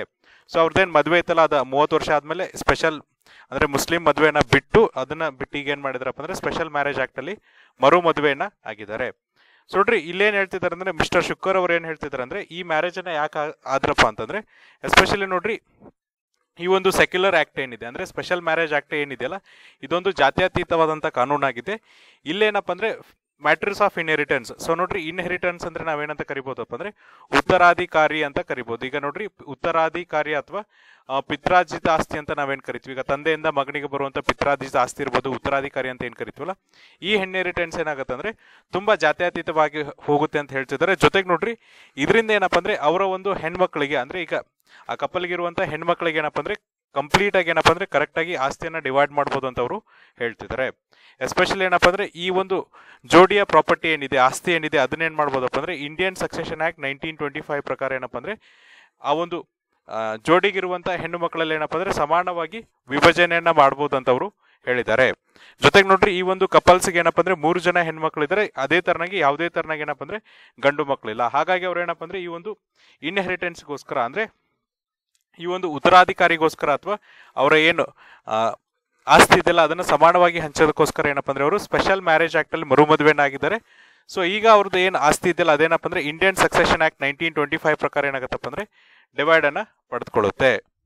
ಹಾಗಾದ್ರೆ ಇಸ್ಲಾಮಿನ ಕಾನೂನುಗಳು ಏನ್ ಹೇಳುತ್ತೆ, ಎಸ್ಪೆಷಲಿ ಏನಪ್ಪ ಅಂದ್ರೆ ಈ ಇನ್ಹೆರಿಟೆನ್ಸ್ ಬಗ್ಗೆ ಇಸ್ಲಾಮಿನ ಕಾನೂನುಗಳು ಏನ್ ಹೇಳುತ್ತೆ ಅಂದ್ರೆ, ಸೊ ನೋಡ್ರಿ, ಈ ಒಂದು ನಿರ್ಧಾರದಿಂದ ಏನಾಗಿದೆಯಪ್ಪ ಅಂದ್ರೆ ಇಸ್ಲಾಮಿಕ್ ಪ್ರಿನ್ಸಿಪಲ್ಸ್ ಏನಿದೆ, ಎಸ್ಪೆಷಲಿ ಏನಪ್ಪ ಅಂದ್ರೆ ಉತ್ತರಾಧಿಕಾರಕ್ಕೋಸ್ಕರ ಏನಪ್ಪ ಅಂದ್ರೆ ಅಲ್ಲೇನು ತತ್ವಗಳನ್ನ ಪಾಲಿಸ್ತಾರೆ ಅಥವಾ ಅಲ್ಲೇನು ಪ್ರಿನ್ಸಿಪಲ್ಸ್ ನ ಪಾಲಿಸ್ತಾರಲ್ಲ ಅದ್ರ ಮೇಲೆ ಸ್ಪಾಟ್ಲೈಟ್ ಅನ್ನ ಬಿದ್ದಿದೆ. ಎಸ್ಪೆಷಲಿ ನೋಡ್ರಿ, ಕುರಾನ್ ಒಳಗಡೆ ಏನಪ್ಪ ಅಂದ್ರೆ ಥ್ರೂ ಸುರಹ ನಿಸಾ ಅನ್ನೋದು ಏನಪ್ಪ ಅಂದ್ರೆ ಕ್ಲಿಯರ್ ಆಗಿ ಹೇಳುತ್ತೆ ಯಾವ ತರನಾಗ ಏನಪ್ಪ ಅಂದ್ರೆ ಒಬ್ಬರ ಉತ್ತರಾಧಿಕಾರ ಅಥವಾ ಅವರ ಪ್ರಾಪರ್ಟಿ ಡಿಸ್ಪ್ಯೂಟ್ ಏನಿರುತ್ತೆ ಅದನ್ನ ನೀಟಾಗಿ ಹಂಚೋದಕ್ಕೆ ಏನಪ್ಪ ಅಂದ್ರೆ ಕುರಾನಿನಲ್ಲಿರುವಂತ ಸುರಹ ನಿಶಾ ಅನ್ನೋದೇನಪ್ಪ ಅಂದ್ರೆ ಕ್ಲಿಯರ್ ಆಗಿ ಇಂಡಿಕೇಟ್ ಅನ್ನ ಮಾಡುತ್ತೆ. ಎಸ್ಪೆಷಲಿ ನೋಡ್ರಿ, ಡೈರೆಕ್ಟ್ ಅಥವಾ ಇಂಡೈರೆಕ್ಟ್ ಹೈರ್ಸ್ ಅಂದ್ರೆ ಈಗ ನೀವು ನೇರವಾಗಿ ಅಥವಾ ಪರೋಕ್ಷವಾಗಿ ಯಾರಿಗಾದ್ರೂ ಆಸ್ತಿಯನ್ನ ಕೊಡ್ಬೇಕಿದ್ರೆ ಅದ್ರ ಬಗ್ಗೆ ಏನಪ್ಪ ಅಂದ್ರೆ ಕುರಾನಿನ ಸುರಹ ನಿಸಾ ಅನ್ನೋದೇನಪ್ಪ ಅಂದ್ರೆ ಕ್ಲಿಯರ್ ಆಗಿ ಹೇಳುತ್ತೆ. ಎಸ್ಪೆಷಲಿ ನೋಡ್ರಿ, ವರ್ಸ್ 7 ಅಂದ್ರೆ ಈಗ 7ನೇ ವರ್ಷ ಏನ್ ಹೇಳೋಗುತ್ತಂದ್ರೆ, ಈಗ ನೋಡ್ರಿ ಪುರುಷರಾಗಿದ್ರೆ ಅವ್ರಿಗೆ ಏನಪ್ಪ ಅಂದ್ರೆ ಅವರ ಪಾಲಕರಾಗಿರ್ಬೋದು ಅಥವಾ ಕ್ಲೋಸ್ ರಿಲೇಟಿವ್ಸ್ ಆಗಿರ್ಬೋದು, ಅವ್ರೇನ್ ಬಿಟ್ಟು ಹೋಗ್ತಾರಲ್ಲ ಅದನ್ನ ಅವ್ರು ತೆಗೆದುಕೊಳ್ಬಹುದು. ಮಹಿಳೆಯರಾಗಿದ್ರೆ ಏನಾಗುತ್ತಪ್ಪ ಅಂದ್ರೆ ಅವರ ಪಾಲಕರಾಗಿರ್ಬೋದು, ಕ್ಲೋಸ್ ರಿಲೇಟಿವ್ಸ್ ಅಂದ್ರೆ ಅವರ ಅತಿ ಹತ್ತಿರದ ಸಂಬಂಧಿಗಳೇನಿರ್ತಾರಲ್ಲ ಅವ್ರೇನ್ ಬಿಟ್ಟು ಹೋಗ್ತಾರಲ್ಲ ಅದನ್ನ ತೆಗೆದುಕೊಳ್ಬಹುದು. ಬಟ್ ಏನಪ್ಪ ಅಂದ್ರೆ ಅದು ಸ್ವಲ್ಪನಾದ್ರೂ ಆಗಿರ್ಬೋದು, ಜಾಸ್ತಿನ ಆಗಿರ್ಬೋದು. ಇದೇನಪ್ಪ ಅಂದ್ರೆ ಪಾಲಕರು ಮತ್ತೆ ಕ್ಲೋಸೆಸ್ಟ್ ರಿಲೇಟಿವ್ಸ್ ಮೇಲೆ ಡಿಪೆಂಡ್ ಆಗಿರುತ್ತೆ. ಈಗ ಪುರುಷರಿಗಾದ್ರೆ ಏನಪ್ಪ ಅಂದ್ರೆ ಪಾಲಕರು ಎಷ್ಟು ಕೊಟ್ಟಿರ್ತಾರೆ ಅಷ್ಟು ತಗೋತಾರೆ, ಜೊತೆಗೆ ಏನಪ್ಪ ಅಂದ್ರೆ ಅವ್ರಿಗೆ ಇಷ್ಟು ಬರ್ಲೇಬೇಕು ಅಂತ ಏನಪ್ಪ ಅಂದ್ರೆ ಕಾನೂನುಗಳಿದೆ. ಆದ್ರೆ ಮಹಿಳೆಯರಿಗೆ ಏನಪ್ಪ ಅಂದ್ರೆ ಅವ್ರ ಪಾಲಕರು ಮತ್ತೆ ಈ ಒಂದು ರಿಲೇಟಿವ್ಸ್ ಏನಿರ್ತಾರೆ, ನಿಯರೆಸ್ಟ್ ರಿಲೇಟಿವ್ಸ್ ಏನಿರ್ತಾರೆ, ಹತ್ತಿರದ ಸಂಬಂಧಿಗಳು ಅದೆಷ್ಟು ಬಿಡ್ತಾರಲ್ಲ ಅಷ್ಟನ್ನ ಮಾತ್ರ ತೆಗೆದುಕೊಳ್ಬೇಕು. ಅದೇನಪ್ಪ ಅಂದ್ರೆ ಸ್ವಲ್ಪನಾದ್ರೂ ಇರ್ಬೋದು, ಜಾಸ್ತಿನಾದ್ರೂ ಇರ್ಬೋದು. ಇದ್ರ ಜೊತೆಗೆ ನೋಡ್ರಿ, ಇನ್ನೂ ಕೆಲವೊಂದಿಷ್ಟು ಕಾನೂನುಗಳು ಏನಪ್ಪಾ ಅಂದ್ರೆ ಅನ್ಎಮಿನೆಸ್ಲಿ ಅಗ್ರಿ ಮಾಡಿದೆ ಅಂದ್ರೆ ಅವಿರೋಧವಾಗಿ ಒಪ್ಕೊಂಡಂತ ಕೆಲವೊಂದಿಷ್ಟು ಪ್ರಾಪರ್ಟಿ ಡಿವಿಷನ್ ರೈಟ್ಸ್ ಏನಿದೆ ಇಸ್ಲಾಂ ಅಲ್ಲಿ, ಅವು ಏನ್ ಹೇಳತ್ತಪ್ಪ ಅಂದ್ರೆ ಈಗ ನೋಡ್ರಿ, ಒಬ್ಬ ಮಗ ಎಷ್ಟು ಆಸ್ತಿ ತೆಗೆದುಕೊಳ್ತಾನಲ್ಲ ಅದ್ರ ಅರ್ಧದಷ್ಟು ಏನಪ್ಪ ಅಂದ್ರೆ ಮಗಳು ತೆಗೆದುಕೊಳ್ಬೇಕಂತ ಹೇಳ್ತಾರೆ. ಈಗ ಫಾರ್ ಎಕ್ಸಾಂಪಲ್ ಏನಪ್ಪ ಅಂದ್ರೆ ಮಗನಿಗೆ ಏನಪ್ಪ ಅಂದ್ರೆ 100 ಮೀಟರ್ ಪ್ಲಾಟ್ಸ್ ಬಂದ್ರೆ, ತಂದೆಯಿಂದ ಮಗನಿಗೆ ಏನಪ್ಪ ಅಂದ್ರೆ 100 ಮೀಟರ್ ಪ್ಲಾಟ್ ಅಲೋಟ್ ಆದ್ರೆ ಮಗಳಿಗೆ ಏನಪ್ಪ ಅಂದ್ರೆ ಕೇವಲ 50 ಮೀಟರ್ ಪ್ಲಾಟ್ ಮಾತ್ರ ಅಲೋಟ್ ಆಗುತ್ತೆ. ಅಂದ್ರೆ ಮಗನಿಗೆ ಎಷ್ಟು ಕೊಡ್ತಾರಲ್ಲ ಅದ್ರ ಅರ್ಧದಷ್ಟು ಮಾತ್ರ ಏನಪ್ಪ ಅಂದ್ರೆ ಮಗಳಿಗೆ ಅಲೋಟ್ ಅನ್ನ ಮಾಡ್ತಾರೆ. ಆಸ್ತಿಯ ವಿಚಾರದಲ್ಲಿ ಏನಪ್ಪ ಅಂದ್ರೆ ಇಷ್ಟು ಅಲೋಟ್ ಅನ್ನ ಮಾಡ್ತಾರೆ.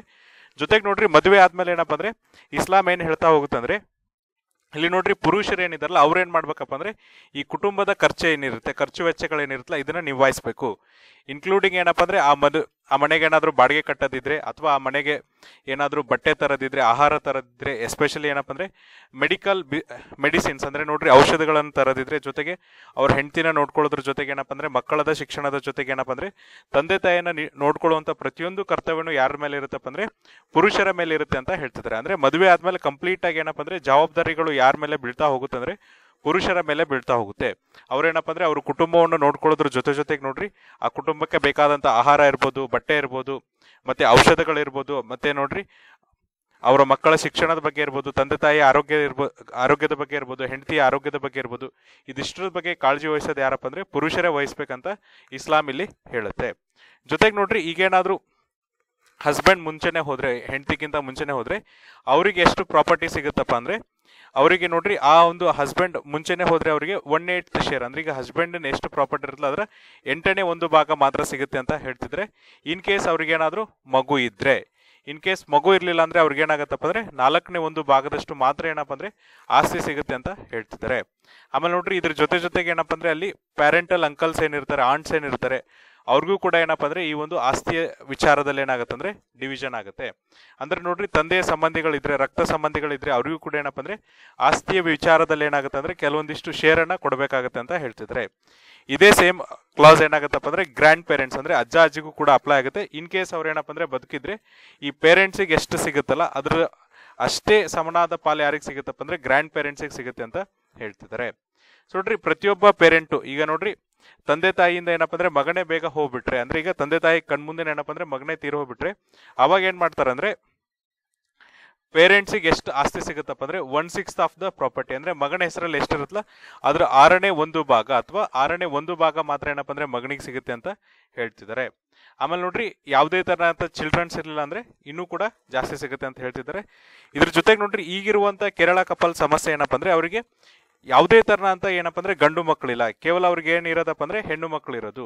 ಆಮೇಲೆ ನೋಡ್ರಿ ಪ್ರಾಪರ್ಟಿ ಇನ್ಹೆರಿಟೆನ್ಸ್ ರೈಟ್ಸ್ ಏನಿದೆ, ಹೆಣ್ಣು ಮಕ್ಕಳಿಗೆ ಏನಪ್ಪ ಅಂದ್ರೆ ಕೇವಲ ಹೆಣ್ಣು ಮಕ್ಕಳಿದ್ರು ಅಥವಾ ಹೆಣ್ಣು ಮಗಳು ಮಾತ್ರ ಇದ್ರೆ ಅಲ್ಲಿ ಏನ್ ಹೇಳ್ತಾರಂದ್ರೆ ಈಗ ತಂದೆಯ ಪ್ರಾಪರ್ಟಿ ಎಷ್ಟಿರುತ್ತೆ ಅಂದ್ರೆ ಈಗ ತಂದೆ ನೋಡ್ರಿ ಫಾರ್ ಎಕ್ಸಾಂಪಲ್ ಏನಪ್ಪ ಅಂದ್ರೆ ಒಂದು 100% ಏನಾದ್ರು ಪ್ರಾಪರ್ಟಿ ಇದ್ರೆ ಅದ್ರಲ್ಲಿ ಏನಪ್ಪ ಅಂದ್ರೆ 66.7% ಅಥವಾ 2/3 ಪ್ರಾಪರ್ಟಿ ಮಾತ್ರ ಏನಾಗುತ್ತಪ್ಪ ಅಂದ್ರೆ ಹೆಣ್ಣು ಮಕ್ಕಳಿಗೆ ಹೋಗುತ್ತೆ. ಇನ್ ಕೇಸ್ ಅಪ್ಪ ಏನಪ್ಪ ಅಂದ್ರೆ ಆ ತಂದೆಗೆ ಏನಪ್ಪ ಅಂದ್ರೆ ಕೇವಲ ಹೆಣ್ಣು ಮಗಳಿದ್ರು ಅಥವಾ ಹೆಣ್ಣು ಮಕ್ಕಳು ಮಾತ್ರ ಇದ್ರೆ ಏನಾಗುತ್ತಂದ್ರೆ ತಂದೆಯ ಆಸ್ತಿ ಎಷ್ಟಿರುತ್ತಲ್ಲ ಅದರಲ್ಲಿ ಏನಪ್ಪ ಅಂದ್ರೆ 3ನೇ 2 ಭಾಗ ಮಾತ್ರ ಏನಾಗುತ್ತಂದ್ರೆ ಹೆಣ್ಣು ಮಕ್ಕಳಿಗೆ ಹೋಗುತ್ತೆ. ಬಿಟ್ಟು ಉಳಿದಿದ್ದಂತ 1/3 ಏನಾಗುತ್ತಂದ್ರೆ ಅವರ ಬ್ಲಡ್ ರಿಲೇಟಿವ್ಸ್ಗೆ ಏನಾಗುತ್ತಂದ್ರೆ ಶೇರ್ ಆಗುತ್ತೆ. ಸೊ ಈಗ ಕೇರಳ ಕಪಲ್ಗೆ ಇರುವಂತ ಸಮಸ್ಯೆ ಏನಪ್ಪ ಅಂದ್ರೆ ಅವ್ರಿಗಿರೋದೇನಪ್ಪ ಅಂದ್ರೆ 3 ಜನ ಹೆಣ್ಮಕ್ಳು. ಹಾಗಾಗಿ ಅವ್ರಿಗೆ ಏನಪ್ಪ ಅಂದ್ರೆ ಆ ಜೋಡಿ ಎಷ್ಟು ಆಸ್ತಿ ಮಾಡಿದಿಲ್ಲ ಅದ್ರದ್ದು 2/3 ಮಾತ್ರ ಏನಾಗುತ್ತಪ್ಪ ಅಂದ್ರೆ ಅವರ ಹೆಣ್ಮಕ್ಳಿಗೆ ಡಿವೈಡ್ ಆಗುತ್ತೆ. ಉಳಿದಂತ 1/3 ಏನಾಗುತ್ತಪ್ಪ ಅಂದ್ರೆ ಅದು ಅವರ ಬ್ಲಡ್ ರಿಲೇಟಿವ್ಸ್ಗೆ ಮತ್ತೆ mother and parental blood relatives ಅಂದ್ರೆ maternal and parental blood relatives ಅಂದ್ರೆ ತಾಯಿ ಕಡೆಯಿಂದ ಸಂಬಂಧ ಇರ್ಬೋದು, ತಂದೆ ಕಡೆಯಿಂದ ರಕ್ತ ಸಂಬಂಧಿಗಳೇನಿರ್ತಲ್ಲ ಅವ್ರಿಗೂ ಕೂಡ ಈ ಶೇರ್ ಹೋಗುತ್ತೆ. ಹಾಗಾಗಿ ಏನಪ್ಪ ಅಂದ್ರೆ ಈ ಶೇರ್ ಅನ್ನ ಕೊಡದೇ ಇರೋದಕ್ಕೆ ಅಥವಾ ಈ ಶೇರ್ ಏನಪ್ಪ ಅಂದ್ರೆ ನಾವು ದುಡ್ದಿರುವಂತ ಒಂದು ಆಸ್ತಿನ ಇನ್ನೊಬ್ರಿಗೆ ಯಾಕೆ ಹಂಚಬೇಕು ಅನ್ನೋದು ಒಂದು ಉದ್ದೇಶದಿಂದನೂ ಕೂಡ ಏನಪ್ಪ ಅಂದ್ರೆ 100% ನಮ್ಮ ಆಸ್ತಿ ಏನಿದೆಯಲ್ಲ ನಮ್ಮ 3 ಹೆಣ್ಮಕ್ಳಲ್ಲೇ ಡಿವೈಡ್ ಆಗ್ಲಿ ಅಂತ ಹೇಳಿ ಏನಪ್ಪ ಅಂದ್ರೆ ಅವರು ಸ್ಪೆಷಲ್ ಮ್ಯಾರೇಜ್ ಆಕ್ಟ್ ಅಲ್ಲಿ ಮರು ಮದುವೆಯನ್ನ ಆಗಿದ್ದಾರೆ. ಇದು ಬಿಟ್ಟು ಮತ್ತೆ ಇಸ್ಲಾಂ ಅಲ್ಲಿ ಏನಪ್ಪ ಅಂದ್ರೆ ಬೇರೆ ಯಾವ್ದಾದ್ರು ಆಪ್ಷನ್ಸ್ ಇತ್ತ ಕಪಲ್ಸ್ಗೆ ಅಂದ್ರೆ ನೋಡ್ರಿ ಇಲ್ಲಿ ಏನ್ ಹೇಳ್ತಿದ್ರೆ ಅಂದ್ರೆ ಇನ್ನೂ ಒಂದು ಆಪ್ಷನ್ಸ್ ಕೂಡ ಇತ್ತು. ಈಗ ಏನಪ್ಪ ಅಂದ್ರೆ ಅವ್ರೇನು ಪ್ರಾಪರ್ಟಿ ಏನಿದೆ, ಅವ್ರ ಆಸ್ತಿ ಏನಿದೆ ಆ ಒಂದು ಫ್ಯಾಮಿಲಿಯಲ್ಲೇ ಉಳಿಬೇಕಂದ್ರೆ ಅವ್ರು ಏನ್ ಮಾಡ್ಬೋದಿತ್ತಪ್ಪ ಅಂದ್ರೆ ಒಂದು ವಿಲ್ ಅನ್ನ ಬರಿಬೋದಿತ್ತು ಅಥವಾ ಅದಕ್ಕೆ ಮುಸ್ಲಿಮ್ಸ್ ಅಲ್ಲಿ ಏನ್ ಹೇಳ್ತಾರೆ ಅಥವಾ ಕುರಾನ್ ಅಲ್ಲಿ ಏನ್ ಹೇಳ್ತಾರೆ ಅಂದ್ರೆ ವಸಿಯತ್ ಅಂತ ಕರೀತಾರೆ, ಅದನ್ನಾದ್ರೂ ಮಾಡ್ಬೋದಿತ್ತು ಅಂತ ಹೇಳ್ತಿದ್ದಾರೆ. ಅಂದ್ರೆ ಈಗ ಒಬ್ಬ ವ್ಯಕ್ತಿ ಸತ್ ಮೇಲೆ ನೋಡ್ರಿ ಯಾವ ತರನಾಗಿ ವಿಲ್ ಬರೀತಾರಲ್ಲ ಅದೇ ತರನಾಗಿ ಏನಪ್ಪ ಅಂದ್ರೆ ವಸಿಯತ್ ಕೂಡ ಬರಿಬಹುದು. ಅವನು ಸತ್ ಮೇಲೆ ಏನಪ್ಪ ಅಂದ್ರೆ ಯಾರಿಗೆ ಅವರು ವಿಲ್ ಅನ್ನ ಬರ್ದಿರ್ತಾರಲ್ಲ ಅವ್ರಿಗೆ ಏನಾಗುತ್ತೆ ಅಂದ್ರೆ ಆಸ್ತಿ ಹೋಗುತ್ತೆ ಅಂತ ಹೇಳ್ತಿದ್ದಾರೆ. ಸೊ ನೋಡ್ರಿ ಈ ಆಸ್ತಿನೂ ಕೂಡ ಏನಪ್ಪ ಅಂದ್ರೆ ಒಟ್ಟು ಆಸ್ತಿಲಿ ಕೇವಲ ಏನಪ್ಪ ಅಂದ್ರೆ 3ನೇ 1 ಭಾಗವನ್ನ ಮಾತ್ರ ನೀವೇನ್ ಮಾಡ್ಬೋದು ಅಂದ್ರೆ ಈ ತರನಾಗಿ ವಿಲ್ ಅನ್ನ ಬರಿಬಹುದು. ಅಂದ್ರೆ ಇದಕ್ಕಿಂತ ಜಾಸ್ತಿ ನೀವೇನ್ ಮಾಡಕ್ಕಾಗಲ್ಲ ಅಂದ್ರೆ ವಿಲ್ ಅನ್ನ ಬರೆಯಕ್ಕಾಗಲ್ಲ, ಕೇವಲ 3ನೇ 1 ಭಾಗದಷ್ಟು ಮಾತ್ರ ಏನಪ್ಪ ಅಂದ್ರೆ ಈ ವಿಲ್ ಅನ್ನ ಬರಿಬಹುದು ಅಥವಾ ವಾಸಿಯತ್ತನ್ನ ಬರಿಬಹುದು ಅಂತ ಹೇಳ್ತಿದ್ದಾರೆ. ಸೊ ನೋಡ್ರಿ ಇದನ್ನ ಯಾವಾಗ ಬರಿತಿದ್ರಪ್ಪ ಅಂದ್ರೆ ಇನ್ ಕೇಸ್ ಅವ್ರ ಮಕ್ಕಳಲ್ಲಿ ಏನಪ್ಪ ಅಂದ್ರೆ ಯಾವ್ದಾದ್ರು ಮಗನಿಗೆ ಏನಪ್ಪ ಅಂದ್ರೆ ಫೈನಾನ್ಷಿಯಲಿ ಪ್ರಾಬ್ಲಮ್ ಇದ್ರೆ, ಆರ್ಥಿಕ ಸಮಸ್ಯೆಗಳಿದ್ರೆ ಅಥವಾ ಅವನಿಗೆ ಇನ್ನೂ ಹೆಚ್ಚಿನ ಹಣದ ಅವಶ್ಯಕತೆ ಬೇಕಾಗಿದ್ರೆ ಅಥವಾ ಇನ್ನೂ ಹೆಚ್ಚಿನ ನೀಡ್ಸ್ ಇದ್ರೆ, ಇದ್ರ ಜೊತೆಗೆ ನೋಡ್ರಿ ಅವನೇನಪ್ಪ ಅಂದ್ರೆ ಎಲ್ಲಾ ಮಕ್ಕಳಿಗೆ ಕನ್ಸಿಡರ್ ಮಾಡಿದ್ರೆ ಆ ಒಂದು ಮಗು ಏನಪ್ಪ ಅಂದ್ರೆ ಅವ್ರ ತಂದೆ ತಾಯಿಗಳನ್ನ ತುಂಬಾ ಚೆನ್ನಾಗಿ ನೋಡ್ಕೊಂಡಿದ್ರೆ ಅಂತ ಟೈಮಲ್ಲಿ ಏನಪ್ಪ ಅಂದ್ರೆ ಈ ಒಂದು ವಿಲ್ ಅನ್ನ ಬರೀತಾರೆ. ಸೊ ನೋಡ್ರಿ ಒಂದು ಉದಾಹರಣೆಗೆ ಏನ್ ಹೇಳ್ತಾರಪ್ಪ ಅಂದ್ರೆ ಈಗ 3 ಜನ ಮಕ್ಕಳಿದ್ರು, 2 ಮಕ್ಕಳು ಏನಪ್ಪ ಅಂದ್ರೆ ಅಬ್ರಾಡ್ ಅಲ್ಲೇ ಇದ್ರು, ತಂದೆ ತಾಯಿ ಕಾಳಜಿಯನ್ನ ಮಾಡ್ಲಿಲ್ಲ, ಅಂದ್ರೆ ಅಬ್ರಾಡ್ ಅಲ್ಲೇ ಇದ್ರು ಅಷ್ಟು ಕಾಳಜಿಯನ್ನ ಮಾಡ್ಲಿಲ್ಲ. ಒಬ್ಬ ಮಗ ಏನಪ್ಪ ಅಂದ್ರೆ ತಂದೆ ತಾಯಿ ಜೊತೆನೆ ಇಟ್ಕೊಂಡು ಅವ್ರನ್ನ ಹೆಚ್ಚಿನ ಆರೈಕೆಯನ್ನ ಮಾಡಿದ್ರೆ ಅವರು ಓಲ್ಡ್ ಏಜ್ ಅಲ್ಲಿ ಏನ್ ಮಾಡ್ಬೋದಪ್ಪ ಅಂದ್ರೆ ಈ ತರನಾಗಿ ಪ್ರೊವಿಷನ್ಸ್ ಅನ್ನ ಯೂಸ್ ಮಾಡ್ಬೋದು. ಅಂದ್ರೆ ತಮ್ಮ ಆಸ್ತಿಯ 3ನೇ 1 ಭಾಗವನ್ನ ಅವ್ರೇನಪ್ಪ ಅಂದ್ರೆ ವಿಲ್ ಅಥವಾ ವೈಸೆತ್ತಾಗಿ ಬರ್ದಿಡ್ಬೋದು ಅಂತ ಹೇಳ್ತಿದ್ದಾರೆ. ಆಮೇಲೆ ನೋಡ್ರಿ ಬಹಳಷ್ಟು ಮುಸ್ಲಿಮ್ಸ್ ಫ್ಯಾಮಿಲೀಸ್ ಅಥವಾ ಮುಸ್ಲಿಮ್ಸ್ ಕುಟುಂಬಗಳು ಏನಪ್ಪ ಅಂದ್ರೆ ಈ ತರನಂತ ಕ್ಲಾಸ್ ಅನ್ನ ಯಾವಾಗ ಯೂಸ್ ಮಾಡಿದ್ರೆ ಅಂದ್ರೆ ಪಾರ್ಟಿಷನ್ಸ್ ಅಥವಾ ಈಗ ಏನಪ್ಪ ಅಂದ್ರೆ ದೇಶ ಇಬ್ಬಾಗ ಏನಾಯ್ತಲ್ಲ ಅವಾಗ ಏನಪ್ಪ ಅಂದ್ರೆ ಈ ತರನಂತ ಕ್ಲಾಸ್ ಅನ್ನ ಯೂಸ್ ಮಾಡಿ ತಮ್ಮ ಆಸ್ತಿಯನ್ನ ಡಿವೈಡ್ ಮಾಡಿದ್ರು ಅಂತ ಹೇಳ್ತಿದ್ದಾರೆ. ಅಂದ್ರೆ ನೋಡ್ರಿ ಕೆಲವೊಂದಿಷ್ಟು ಜನ ಮಕ್ಕಳೇನಾದ್ರಪ್ಪ ಅಂದ್ರೆ ಭಾರತದಿಂದ ಪಾಕಿಸ್ತಾನಕ್ಕೆ ಹೋದ್ರು, ಕೆಲವೊಬ್ರು ಪಾಕಿಸ್ತಾನದಿಂದ ಭಾರತಕ್ಕೆ ಬಂದ್ರಲ್ಲ, ಅವಾಗ ಪ್ರಾಪರ್ಟಿ ಡಿಸ್ಪ್ಯೂಟ್ ಆಗ್ಬಾರ್ದು ಅಂತ ಹೇಳಿ ಏನಪ್ಪ ಅಂದ್ರೆ ಈ ಒಂದು ಕ್ಲಾಸ್ ಅನ್ನ ಹೆಚ್ಚಾಗಿ ಪಾರ್ಟಿಷನ್ ಟೈಮ್ ಅಲ್ಲಿ ಬಳಕೆ ಮಾಡಿದ್ರು. ಇದು ಬಿಟ್ಟು ನೋಡ್ರಿ ಇನ್ನೊಂದು ಏನಪ್ಪ ಅಂದ್ರೆ ಇನ್ಹೆರಿಟೆನ್ಸ್ ಕಾನೂನು ಇದೆ, ಅದೇನಪ್ಪ ಅಂದ್ರೆ ವಿರಾಸತ್ ಅಂತ ಕರೀತಾರೆ. ಇದು ಯಾವ ತರನಾಗಿ ವಾಸಿಯತ್ ಅಂತ ಇದೆಯಲ್ಲ ಅದೇ ತರನಾಗಿ ವಿರಾಸತ್ ಅಂತ ಇದೆ. ಸೊ ನೋಡ್ರಿ ವಿರಾಸತ್ ಅಥವಾ ಇಲ್ಲಿ ಉತ್ತರಾಧಿಕಾರದಲ್ಲಿ ಏನ್ ಮಾಡ್ಬೋದಪ್ಪ ಅಂದ್ರೆ ಇಲ್ಲಿ ಒಂದು ಆಪ್ಷನ್ ಇದೆ. ಆಪ್ಷನ್ಗೆ ಏನಂತ ಕರೀತಾರಪ್ಪ ಅಂದ್ರೆ ಹಿಬಾ ಅಂತ ಕರೀತಾರೆ. ಸೊ ನೋಡ್ರಿ ಹಿಬಾದಲ್ಲಿ ಏನ್ ಮಾಡ್ಬೋದಪ್ಪ ಅಂದ್ರೆ ನೀವು ಅನ್ರಿಸ್ಟ್ರಿಕ್ಟೆಡ್ ಟ್ರಾನ್ಸ್ಫರ್ ಮಾಡ್ಬೋದು. ಅಂದ್ರೆ ಈಗ ನೋಡ್ರಿ ನಾನು ಆಗ್ಲೇ ಹೇಳ್ದಂಗೆ ಹೆಣ್ಮಕ್ಳು ಇದ್ರೆ ಕೇವಲ 2/3 ಮಾತ್ರ ಟ್ರಾನ್ಸ್ಫರ್ ಮಾಡಬೇಕು, ಆಮೇಲೆ ವಿಲ್ ಬರ್ದ್ರೆ 1/3 ಮಾತ್ರ ಟ್ರಾನ್ಸ್ಫರ್ ಮಾಡ್ಬೇಕಂತ ಏನ್ ಹೇಳಿದ್ನಲ್ಲ. ಬಟ್ ಹಿಬಾ ಕಾನೂನಲ್ಲಿ ಏನಪ್ಪ ಅಂದ್ರೆ ನೀವು ಕಂಪ್ಲೀಟ್ ಆಗಿ ಏನ್ ಮಾಡ್ಬೋದು ಅಂದ್ರೆ ಟ್ರಾನ್ಸ್ಫರ್ ಮಾಡ್ಬೋದು. ನಿಮ್ಮ ಆಸ್ತಿ ಎಷ್ಟಿದೆಯಲ್ಲ ಅಷ್ಟು ಅಂದ್ರೆ 100% ನೀವು ಏನ್ ಮಾಡ್ಬೋದಪ್ಪ ಅಂದ್ರೆ ಮಕ್ಕಳಿಗೆ ಟ್ರಾನ್ಸ್ಫಾರ್ಮೇಶನ್ ಅನ್ನ ಮಾಡ್ಬೋದು. ಸೊ ಇದನ್ನೇನಪ್ಪ ಅಂದ್ರೆ ಅವರಿಗೆ ಒಂದು ಗಿಫ್ಟ್ ಆಗಿ ಕೊಡ್ಬೋದು. ಅಂದ್ರೆ ಅವ್ರ ಲೈಫ್ ಟೈಮ್ ಇರುವವರೆಗೂ ಅವ್ರಿಗೆ ಏನಪ್ಪ ಅಂದ್ರೆ ಗಿಫ್ಟ್ ಆಗಿ ಕೊಡ್ಬೋದು. ಅಂದ್ರೆ ಯಾರು ಒಂದು ಡೋನರ್ ಮಾಡ್ತಾರಲ್ಲ, ಈಗ ಯಾರು ಡೊನೇಷನ್ ಅನ್ನ ಮಾಡ್ತಾರಲ್ಲ, ಆ ಡೊನೇಷನ್ ಮಾಡಿದಂಥವ್ರ ಜೀವನ ಇರುವವರೆಗೂ ಏನಪ್ಪ ಅಂದ್ರೆ ಅದನ್ನ ಗಿಫ್ಟ್ ಆಗಿ ಏನ್ ಮಾಡ್ಬೋದು ಅಂದ್ರೆ ಆ ಒಂದು ಮಕ್ಕಳಿಗೆ ಕೊಡ್ಬೋದು. ಬಟ್ ಇಲ್ಲಿ ಒಂದು ಕೂಡ ಕ್ಲಾಸ್ ಇದೆ, ಇನ್ ಕೇಸ್ ನೋಡ್ರಿ ಅವ್ರೇನಾದ್ರೂ ತೀರ್ ಹೋದ್ರೆ, ಈಗ ನೋಡ್ರಿ ಯಾರು ಗಿಫ್ಟ್ ಅನ್ನ ಕೊಟ್ಟಿರ್ತಾರಲ್ಲ ಆ ವ್ಯಕ್ತಿ ತೀರ್ ಹೋದ್ರೆ ಏನಾಗತ್ತಂದ್ರೆ ಮತ್ತೆ ಅಲ್ಲಿ ಏನಾಗ್ತಾರಪ್ಪ ಅಂದ್ರೆ ರಿಲೇಟಿವ್ಸ್ ಅಥವಾ ಸಂಬಂಧಿಕರು ಫೋರ್ಸ್ಗೆ ಬರ್ತಾರೆ. ಅವಾಗ ಮತ್ತೆ ಏನಾಗತ್ತಪ್ಪ ಅಂದ್ರೆ ಪ್ರಾಪರ್ಟಿ ಡಿವಿಷನ್ ಆಗುತ್ತೆ. ಅಂದ್ರೆ ನೀವು ವಿರಾಸತ್ ಮಾಡಿದ್ರು ಕೂಡ ಏನಪ್ಪ ಅಂದ್ರೆ ಆ ವ್ಯಕ್ತಿ ಇರೋವರೆಗೂ ಮಾತ್ರ ಏನಾಗತ್ತಪ್ಪ ಅಂದ್ರೆ ಆ ಆಸ್ತಿ ಮೇಲೆ 100% ರೈಟ್ಸ್ ಏನಿರುತ್ತೆ ಅಂದ್ರೆ ಯಾರ ಹೆಸರಿಗೆ ವಿರಾಸತ್ತನ್ನ ಮಾಡಿರ್ತಾರೆ ಅಥವಾ ಯಾರ ಹೆಸರಿಗೆ ಗಿಫ್ಟ್ ಅನ್ನ ಮಾಡಿರ್ತಾರಲ್ಲ ಅವ್ರಿಗಿರುತ್ತೆ. ಇನ್ ಕೇಸ್ ನೋಡ್ರಿ ಡೊನೇಟೆಡ್ ಮಾಡಿದಂತ ವ್ಯಕ್ತಿ ಅಥವಾ ದಾನ ಮಾಡಿದಂತ ವ್ಯಕ್ತಿ ಏನಾದ್ರೂ ತೀರ್ ಹೋದ್ರೆ ಅಲ್ಲೂ ಕೂಡ ಏನಾಗತ್ತಪ್ಪ ಅಂದ್ರೆ ಮತ್ತೆ ರಕ್ತ ಸಂಬಂಧಿಕರು ಏನ್ ಮಾಡ್ತಾರೆ ಅಂದ್ರೆ ಫೋರ್ಸಿಗೆ ಬರ್ತಾರೆ, ಅಥವಾ ಅವರು ಕೂಡ ಏನಪ್ಪ ಅಂದ್ರೆ ಪ್ರಾಪರ್ಟಿಯಲ್ಲಿ ಏನಪ್ಪ ಅಂದ್ರೆ ಪ್ರಾಪರ್ಟಿಯನ್ನ ಕೆಳಕ್ಕೆ ಬರ್ತಾರೆ. ಹಾಗಾಗಿ ನೋಡ್ರಿ Muslims couple ಏನಿದ್ರೆ especially from Kerala, ಇವ್ರೇನ್ ಮಾಡಿದ್ರು ಅಂದ್ರೆ ಈ ಒಂದು ಪ್ರಾಪರ್ಟಿ ಏನಿದೆ ಇದು ಮತ್ತೆ ಡಿಸ್ಪ್ಯೂಟ್ ಆಗೋದ್ ಬೇಡ, ಇದು ಮತ್ತೆ ಏನಪ್ಪ ಅಂದ್ರೆ ಇನ್ನೊಬ್ಬರ ಮಧ್ಯೆ ಹಂಚೋದ್ ಬೇಡ, 100% ಆಗಿ ನಾವೇನ್ ದುಡ್ದಿದ್ದೀವಿ ಅಥವಾ ನಮ್ಮ ಆಸ್ತಿ ಏನಿದೆಯಲ್ಲ ನಮ್ಮ ಹೆಣ್ಣು ಮಕ್ಕಳಿಗೆ ಹೋಗ್ಲಿ ಅಂತ ಅವ್ರು ಏನ್ ಮಾಡಿದಾರಪ್ಪ ಅಂದ್ರೆ ತಮ್ಮ ಮದುವೆಯನ್ನ ಮತ್ತೆ ಏನ್ ಮಾಡಿದಾರೆ ಅಂದ್ರೆ ರೀಮ್ಯಾರೇಜ್ ಆಗಿದ್ದಾರೆ. ಯಾವ್ದ್ರ ಒಳಗಡೆಪ್ಪ ಅಂದ್ರೆ ಸ್ಪೆಷಲ್ ಮ್ಯಾರೇಜ್ ಆಕ್ಟ್ 1950 ಒಳಗೆ ಅವರು ರೀಮ್ಯಾರೇಜರ್ ಆಗಿದ್ದಾರೆ. ಇದರಿಂದ ಏನಾಗತ್ತಪ್ಪ ಅಂದ್ರೆ ಇಂಡಿಯನ್ ಸಕ್ಸೆಷನ್ ಆಕ್ಟ್ ಅಂದ್ರೆ ಭಾರತ ಉತ್ತರಾಧಿಕಾರಿ ಕಾಯ್ದೆ ಅಂತ ನಾವೇನ್ ಕರಿತೀವಿ 1925 ಅದ್ರೊಳಗಡೆ ಏನಾಗತ್ತಪ್ಪ ಅಂದ್ರೆ ಪ್ರಾಪರ್ಟಿ ಈಗ ಟ್ರಾನ್ಸ್ಫರ್ ಆಗುತ್ತೆ. ಸೊ ಇದು ಏನಪ್ಪ ಅಂದ್ರೆ ಇವತ್ತಿನ ಒಂದು ಹಿಂದೂ ಅನಾಲಿಸಿಸ್. ನಾಳೆ ಮತ್ತೊಂದಿಷ್ಟು ಆರ್ಟಿಕಲ್ಸ್ ಮತ್ತೆ ಎಡಿಟೋರಿಯಲ್ ನ ಡಿಸ್ಕಸ್ ಮಾಡೋಣ. ಅಲ್ಲಿವರೆಗೂ ನೋಡ್ತಾ ಇರಿ classic education YouTube channel. Thank you.